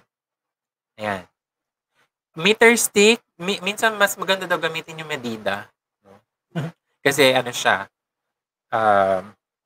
tawag nito? Yung mas flexible daw si medida. Okay. Bahala kayo kung anong gusto nyo gamitin. Basta masusukat. Okay. So, ito yung suggested table natin. So, student 1, 2, 3, and blah, blah, blah. And then, height in centimeters. Shoe size, no? And then, length of stride in centimeters. Length of forearm in centimeters. Siguro, gamitin mo na lang din yung shoe size na in centimeters. Para ano din. Yung haba na lang din ng paa. Kasi, yung, sa ibang bansa, di ba yung shoe size yung 44, 40, 39, no? Ako hindi ko naintindihan kung ano yun. Ano ba yung 40 na yun? Okay. It is necessary to define a method, a convention, so that everybody operates in the same manner and has the same benchmark. There needs to be a single measurement protocol. So yun nga, single measurement protocol, centimeters. Kung lahat centimeters, 4 centimeters, no? Para magkaroon tayo ng uniformity. Okay. Yun po. Suggested po na gagawin. So, bakit kailangan din gawin to? Kasi, eto yung magsasuggest doon sa investigator na totoong mataas ang relationship ng person's forearm at saka length ni foot. Yung haba ng hakbang niya at sa haba ng legs niya. Yung height ng tao at saka ng haba ng paa. Yung height ng tao at saka yung haba ng hakbang niya. At the same time, yung haba ng paa niya at saka yung haba din ng hakbang niya. May mga relationship kasi yun. Okay. Pero dahil nga we want our students to be our investigators, so yun siya. Okay, so yun yung gagawin natin. Okay. After that, ano yung pwede mong itanong sa mga estudyante? How is the data arranged on the graph? No? Kasi yun yung gusto nating makita doon sa scatter plot. May ma-observe ba sila na medyo magfo-fall ba sila into a line? Parang ganon. Why is it not aligned exactly as a straight line? Syempre, malamang, no? Alam natin yung reason na hindi naman talaga lahat is exactly magfo-fall na straight line. Kasi iba-iba pa rin naman yung proportion ng katawan natin. What is the equation of the straight line that best describes the data distribution? So ito lang yung parang mga questions para mag-analyze talaga yung mga estudyante natin with the results that we were able to obtain. Okay? What is the value of the coefficient R? Is it possible to use the mathematical equations to make the predictions? No? Kasi kung mataas ang relationship, no, person R relationship, no, pwede natin magamit as mathematical predictor. No? For example, is it possible to determine a person's height from their shoe size or from the length and blah, blah, blah, blah, blah, blah. Can there be any criticism about the validity? Blah, blah. Okay. Solution. So, ito na siya. From after ng activity, ito na yung lalabas. There are two possibilities. Tomaso passes behind the newsstand in order to go to EE, in which case it was Vittorio who found the victim. Tomaso passes in front of the newsstands, in which case it is he who finds the victim. First possibility, Tomaso passes behind the newsstand, AA. In this case, it is Vittorio who found the victim. So, ito yung route. No? Ayan yung nasa map. Yung second possibility naman na sinasabi, ito naman siya. Okay. Ay, ala! Na-reveal ko na yung sagot! Balik! Hindi, ayaw mo na nga. Sige, sino na yung una mag-comment ng sagot? Siya yung mananalo ng cash prize natin. Sige. So, ito yung second possibility. Tomaso passes in front of the newsstand AA. In this case, it is Tomaso who found the victim. Use the results obtained in the preparatory activity on the height and person's length of their stride from the statistical sample in the class. Supposing that the relationship okay, may nagko-comment na nasagot. Supposing that the relationship identified is applicable in general, estimate the killer's height from the footprints left and compare it to the height of the two suspects. No. Kasi sino yung dalawang suspect natin? Vittorio and Tomaso. Pero, sino ang ating killer talaga? Okay. So, tingnan natin kung may mag-comment ng ating sagot. Ng tamang sagot. Ayan siya. Okay. Meron na akong nakita sumagot. Sir Glenn Ibanez, Gilongos, Vittorio. Okay. And then si Sir Raymond Bautista de Jesus, Tomaso. Okay, so meron nang nakakuha kasi dalawa lang naman yung suspect natin. Di syempre meron nang nakakuha na tamang sagot. Okay, so these are the two cases that we have. No, yung third case po ay nasa part 2. Sa part 2 po siya. Okay, before I give you back to Sir Bads, no, I'll give you some parting words for this session. No? We all use math every day. To predict weather, to tell time, to handle money. Math is more than formulas or equations. It's logic, it's rationality, it's using your mind to solve the biggest mysteries we know. Okay? So, from there, talagang araw-araw ginagamit natin si math. Without knowing it, math, ang buhay natin araw-araw. Okay, and with that, thank you po for enjoying somehow. Sana in-enjoy nyo talaga yung ating session for today. And abangan nyo po kung kailan po yung part 2 ng ating The World by the Numbers. And with this, I'll give you back to Sir Buds Manansala. Sir Buds. Okay. Hello, Sir Taki. Hello, Hello Sir po. Rinaldo. Sorry. Good morning. Olam po. Ayan, so thank you very much, Sir Ray, for that very comprehensive discussion about your topic this morning. And tulad na nakagawian natin, before we proceed with our guest commentator this morning, let us have our educational unit head, Mr. Joel Serrano. Joel. Oy, good morning, Sir Buddy, Sir Torres. The very, very, very nice presentation. Oy, kamusta kayo? Medyo I'm not feeling well today, pero I'm talagang pinilit ko para makasama sa discussion. No? Sir Torres, meron palang phone-in question dito para sa'yo. Hala, wag mahirap. Ito po yung tanong. Sa isang ambulansya daw, ilan po ang normal na sakay? Hindi pa ako nasakay ng ambulansya. Siyempre, yung driver, nasa driver's seat. No? Pag walang driver, Investigation daw po kasi yan. Ha?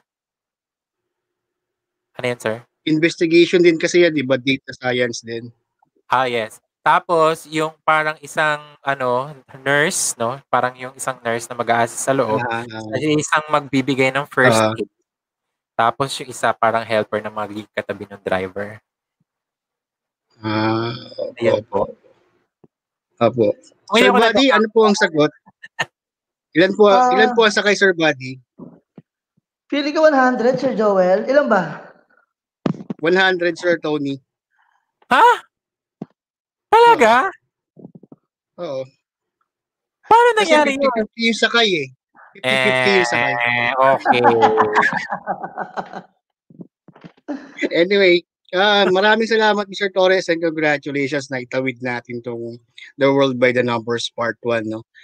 Sa mga participants, I hope nag-enjoy kayo. And yung mga nanalo, paki-screenshot nga natin, Sir Torres, kung sino yung nanalo. No?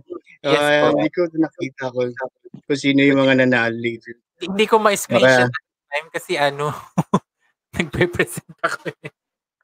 Balikan na lang natin mamaya kung sino yung sa recorded video kung sino nanalo.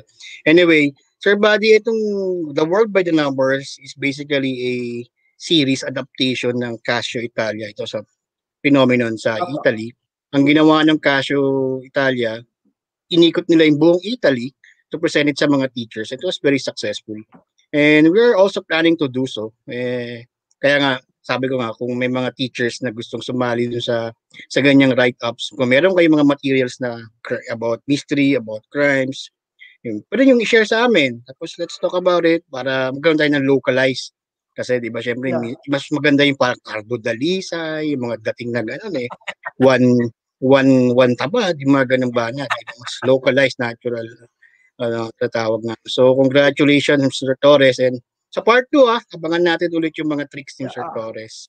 Sir Tony, yung pala yun, may mga connection yung mga paa-paa at saka yung mga arms, limbs pala. Yes po. Kasi Meron pong proportion po pati po yung sukat, yung placement ng mata, tsaka po ng bibig, tsaka ng ilong sa mukha, meron po yung proportion na sinusunod. Kaya now I wonder, kasi nung college ako, way back college, ang daming sumusukat ng paa ko. Hindi ko alam bakit. I really don't know. Don't have any Joke lang idea naman kung 'to, bakit. joke lang naman 'to. Kasi tina-try kung gaano ka raw Anyway, katangkad. Ay, sorry. that's the reality pala. No? Yes po. Anyway, Sir Buddy, Yeah. meron tayong mga special guest na in-invite, no? Yes, Na sir. magpapa, to spice up the discussion, no?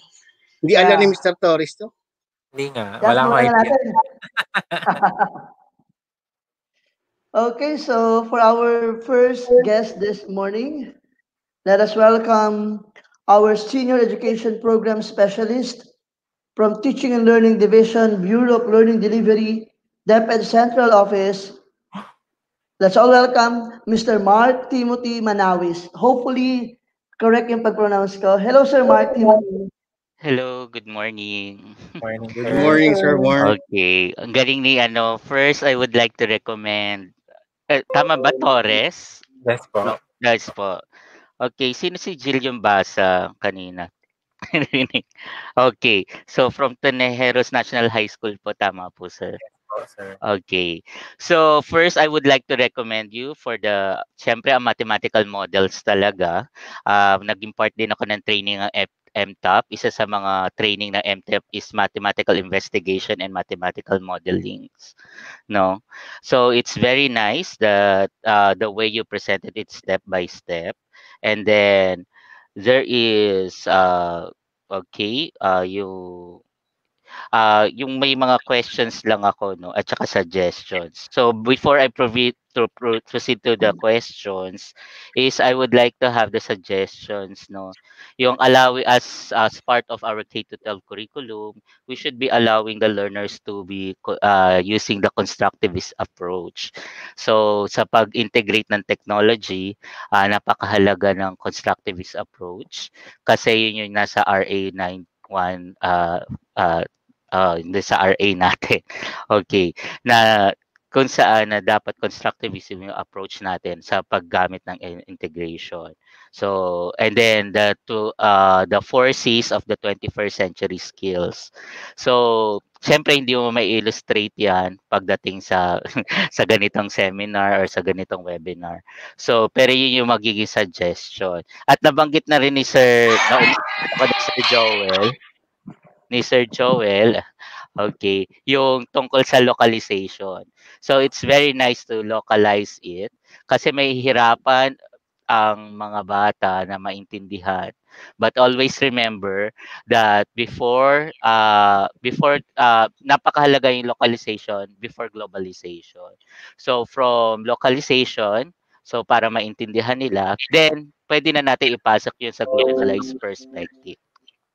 Then also, napakaganda po ng forensic science dahil na pagdating sa we have seen that in Singapore that one of the collaboration of the teachers to do or one of their clubs extra time or extra subject na ina-add nila kasi meron silang dinadagdag na isang subject is a collaborative approach where teachers help each other in a specific interest ng mga students and one of which is forensic science.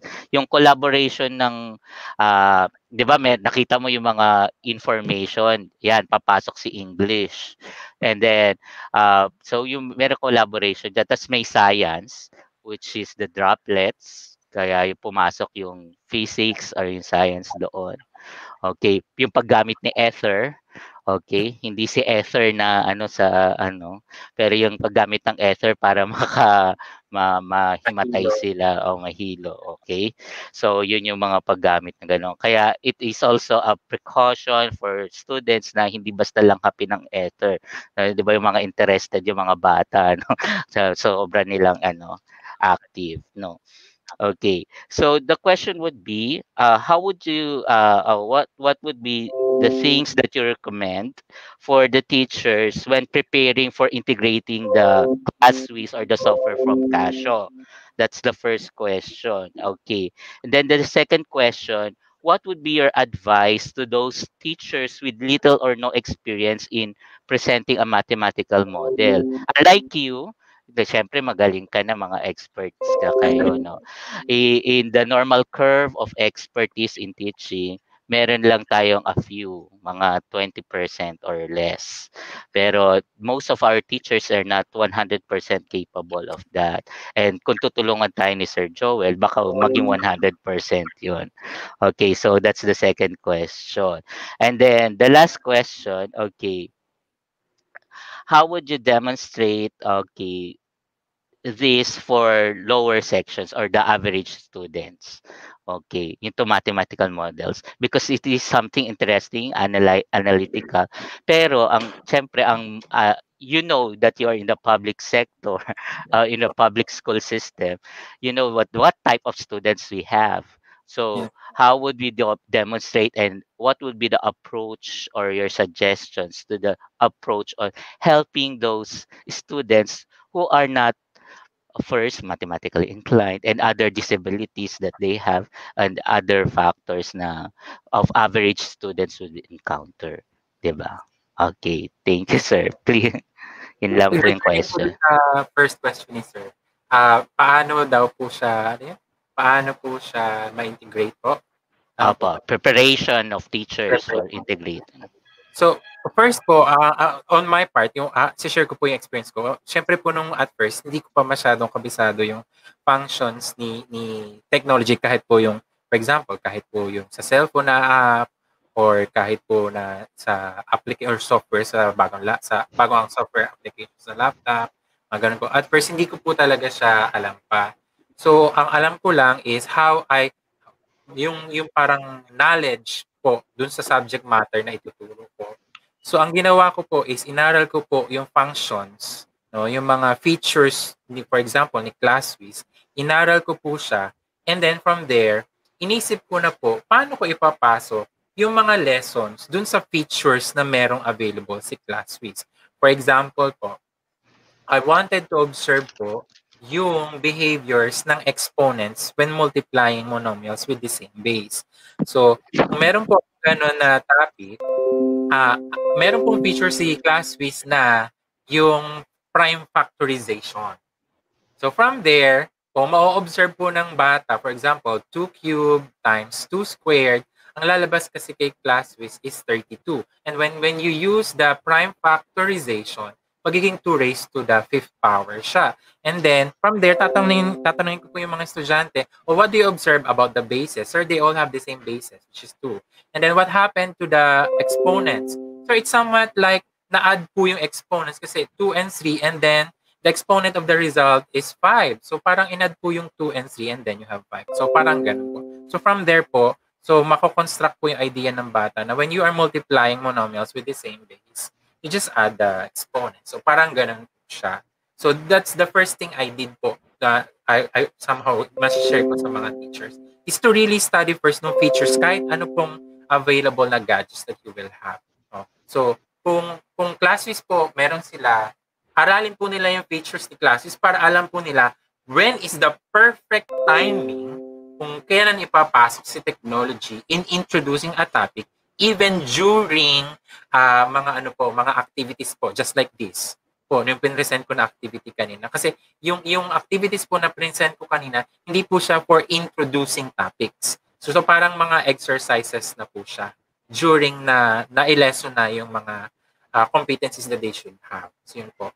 But kasi po ako po talaga naniniwala, katulad ko rin sabi yung constructivism approach po talaga.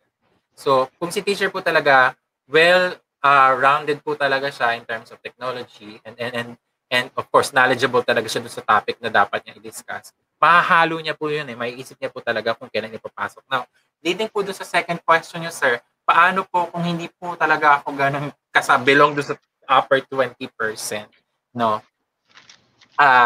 Meron po ako teachers, no, na share for experience na hindi ko na banggitin yung pangalan, syempre nakakaya. Syempre, wag na. Opo.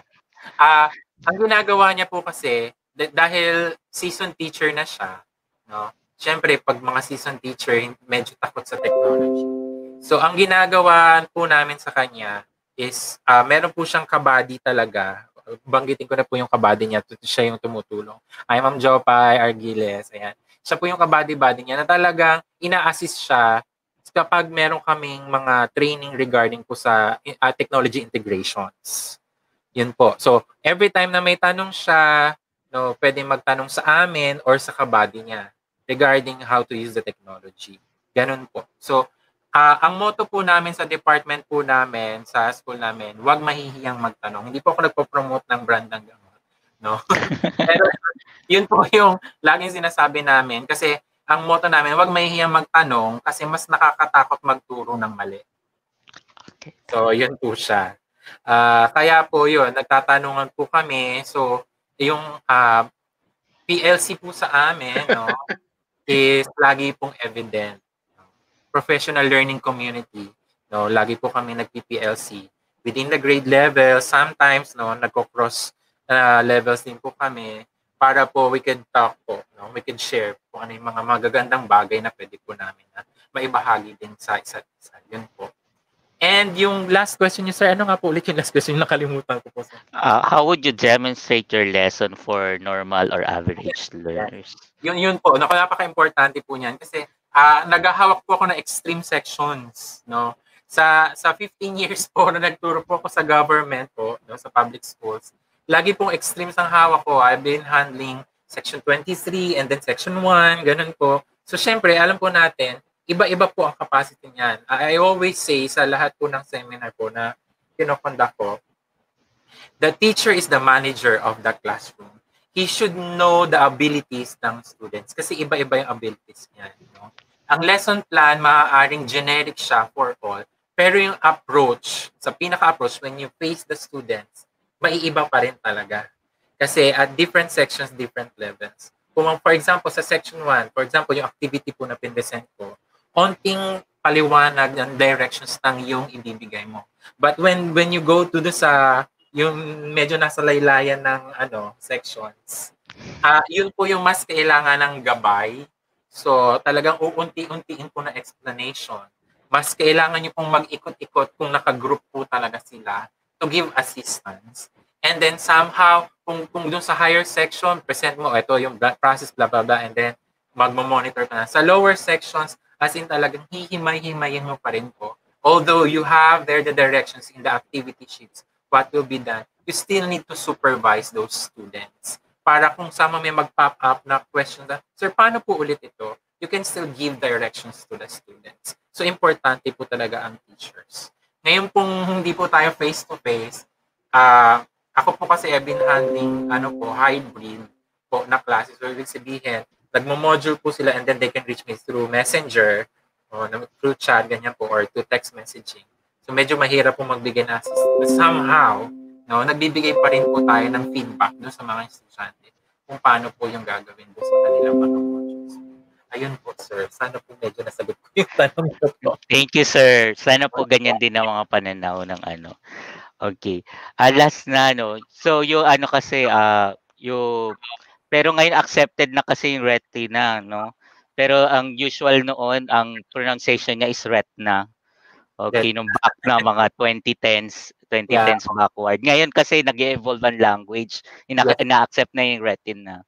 So, pero dati kasi nagtatalo kami yan, retina lagi ang retina lang siya, silent eye, retina. And then yung inintay ko talaga yung sabihin mo yung line of best fit. For raw datas talaga pag sa science, we recommend we always do the line of best fit or best fit line. Kasi yun talaga kasi wala kang raw data na makikita na 100% lalo na sa nagpo-fall na talaga pare-parehas na agad na automatic. So to determine the relationship, ginagamit talaga ng mga statistician at the same time mathematicians and scientists yung best fit line.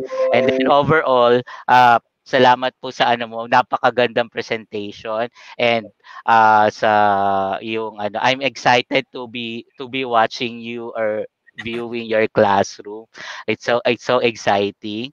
And then also yung pananaw mo is very growth, yung mindset mo is a growth mindset na talagang sana ganyan na lahat ng teachers, hindi humihinto sa pag-improve ng kanilang sarili at saka pag-adapt sa new technology, lalo na ngayon in the midst of the pandemic, no, in COVID-19, no, at lalo na mahirap yung ating mga sitwasyon ngayon. Very thankful. Thank you so much, Sir Torres. Thank you, sir.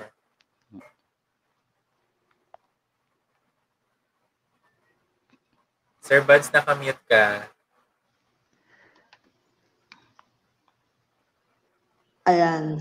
Thank you, Sir Timothy, for that very comprehensive insights and suggestions about our topic. And talagang kakatapos lang ng Miss Universe, ang mga tanong ni Sir, parang nabigla Sir Taki. Pero talagang ready si Sir Taki at si Sir Reynaldo. At talagang napakaganda ng kanyang explanation about this topic.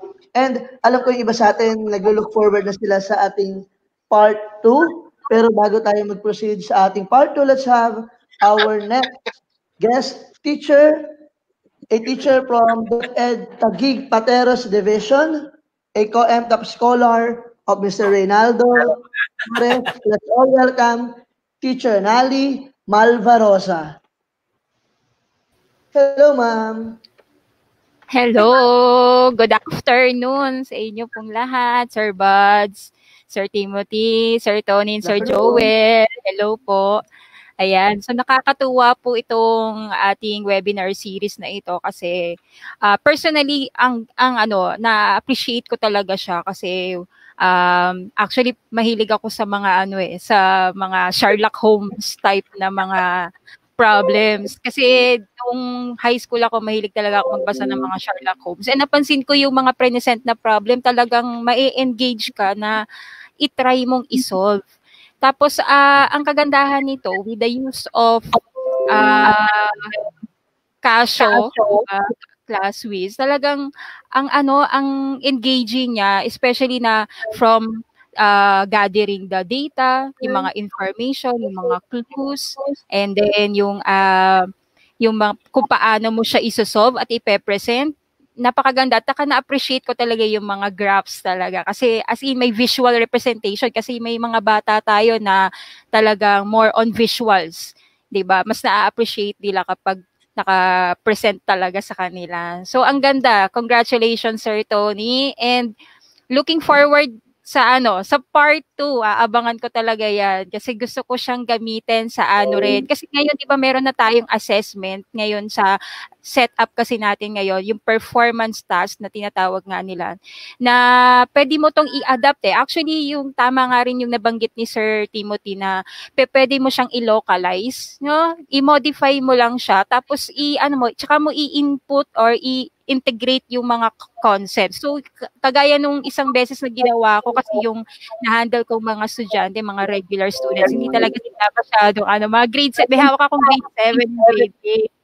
So yun, ang topic kasi namin, operations on integers. Pag nagpe-present ka na ng mga rules, hindi nila masyadong na-appreciate. Pero nung ginamit, sabi ko, tingnan nyo itong nasa calculator. Try natin yung mga examples. So kasi dinownload ko yung ClassWiz Emulator. Talagang, ay ganun pala yun, ma'am. Ang galing pala. Also, kahit gumagamit kayo ng calculator, hindi ibig sabihin na ang target mo lang is makuha yung answers, but also yung concept, kailangan ma-build natin. Kasi itong mga concepts na to sa grade 7, ma-apply niyan kasi spiral yung curriculum natin. Ma-apply mo siya sa grade 8, sa grade 9, up to mag-high school or college ka. Kaya kung gusto kasi nila na walang math daw di ba, Sir Tony, yung mga gusto ng mga bata, ano po bang mga courses ang walang math? Sabi ko, wala kayong mahahanap na gano'n kasi may math lahat ng mga courses. So kahit hindi siya gano'n katulad ng mga calculus type na mga talagang mas advanced or mga talagang may complex na yung mga topics, at least may mga basic math pa rin. So wala pa rin kawala. Ayun. So ang ganda ang ganda, gusto ko siyang i-try talaga doon sa performance task kasi nagpaplano na ako na gumawa ng performance task. Actually sa school namin, ayan, ma-share ko lang din na share kami ng mga best practices na rin na ginagawa namin kasi lalo ngayon pag online learning, 'di ba? Kailangan talaga makapag-integrate tayo. So hindi lang basta may PowerPoint presentation, okay na siya. Pero maganda rin yun na may ini-integrate pa tayong other software or applications na pwede natin gamitin para dun sa specific na lesson natin. Kaya, ganda po. Sir Joel, aabangan ko yung second nyo yung part 2. Kailangan, baka ano sa yan. Pasko naman. Ayun, congratulations po. And ayun, salamat Sir Tony sa pag-share ng iyong grabe, talagang nakakatuwa kasi yung tinatry ko talaga siyang isolve kasi ginagamitan ko na siya kanina ng calculator, yung mga regression. Ayan, kaya kailangan talaga i-attenan natin itong mga type ng mga webinars kasi natututo tayo paano natin siya i-share sa ating estudyante kung hindi natin alam mismo sa ating sarili kung paano siya gamitin. So with that, talagang ang dami ko natutunan. Tinatry ko i-solve kanina, muntik na akong makalusot dun sa nakalimutan ko yung clue, hindi ko nabalikan yung question, yung kailangan pala whole number yung kanina dun sa may killer. Gusto ko yan kasi mga Sherlock Holmes type, yung mga talagang maganda, engaging siya. I'm sure magugustuhan ng mga bata. Thank you. Yes. That's great. Thank you, Sir Nali. Talagang yung mga teachers talaga natin here sa ating webinar sa Casio, talagang hindi lang sila mga basta math teacher, talagang very mga awardee, kundi man mga awardee is recipient ng mga scholarship grants, and ibig sabihin lang yan, there's a culture of excellence sa Casio Tech webinar session. Siyempre, sa pangunguna yan ng ating educational unit head, Mr. Joel Serrano. Yes. And at this point, siguro, Sir Joel, dahil na tayo sa ating dalawang guest this morning. Siguro let's have our last few words and messages from our guests.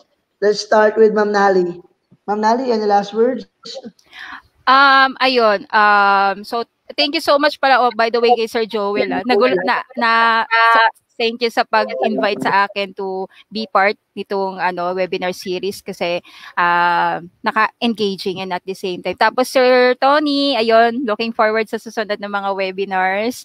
And gusto ko lang siguro i-share ko lang yung favorite quote ko by Archimedes. So sabi niya, mathematics reveals its secrets only to those who approach it with pure love for its own beauty. So, yun yung isa sa mga paborito kong mga math quotations. Yan. Thank you. Salamat po sa Casio. Ayan. Thank you, Ma'am Nali. And at this point, let's have Mr. Reynaldo Torres. Hello po. I hope you really learned po sa today's session and see you again sa part 2. God bless. Stay safe. Thank you, Sir Ray. And let's have Sir Joel Serrano. Sir Joel. Ay, yun. Ang sa akin lang, see you again next episode. Pamnali, Malbarosa, maraming salamat sa pag-guest and Thank you po. Sir Mark, Timothy Manawis. Mga mababait yan, mga kaibigan natin sa academe. Ano ba sasabihin ko? Let me spill the bean, no? Siguro, yung mga teachers na math teachers na kung gusto nyo ng challenge, abangan nyo yung aming Casio Math Competition for Teachers online edition. So, malapit na yan. So, we're just finalizing some, mechanics. We will let you know dito rin sa ETU. Maraming salamat and see you again next week. If you need yung mga special software namin, you can just simply visit edu.casio.com to download the emulators. And if you want to have our calculators, you can go and visit our Facebook page. It's CasioCalculatorsPhilippines.com. Yung mga available information doon. And we'll be ready to. So maraming salamat, Sir Buddy. So Sir Mark C, maraming salamat. Yun lang from me today. Thank you. Ayan. Again, thank you very much to our speaker this morning, Sir Ray Torres, our guest, Ma'am Nali, and our Casio Educational Unit Head, Sir Joel Serrano. And I think hindi pa natapos ang ating araw on this particular session because later this afternoon at 3 p.m., we'll be having another webinar with Engineer JD. Yan, medyo maganda rin yan. And iba na naman ang ataking gagawin ni Sir JD sa atin mamayang hapon. And again, thank you, Sir Ray, Ma'am Nali, and Sir Joel Serrano. Ayan, that concludes our Casio webinar session this morning. And to get to know more about Casio calculators, you can visit their Facebook page, Casio Calculators Philippines, and to download all the emulators and other softwares na pwede nating magamit, pwede kayo pumunta sa kanilang site. It's edu.casio.com, and then you will see a lot of emulators na pwede nyo i-download for free, and magagamit natin siya in delivering distance learning to our students. And tulad na sinabi ko, this will not be the last. Later on, we'll be having another session with Engineer JD, and hopefully, you will join us again sa ating afternoon session. And again, tulad na sinasabi ko, nagsimula na ang klase, tuloy-tuloy na tayong mga teachers sa ating sinumpang tungkulin na magbigay ng quality education to our learners. And as part of the Department of Education, let us heal as one, let us work as one, let us teach as one, dahil sama-sama tayo sa pagsulong ng edukalidad sa ating bansa. Muli, my name is Mr. Salvador Malansala, and kita-kits po ulit tayo mamaya sa ating afternoon session with Engineer JD.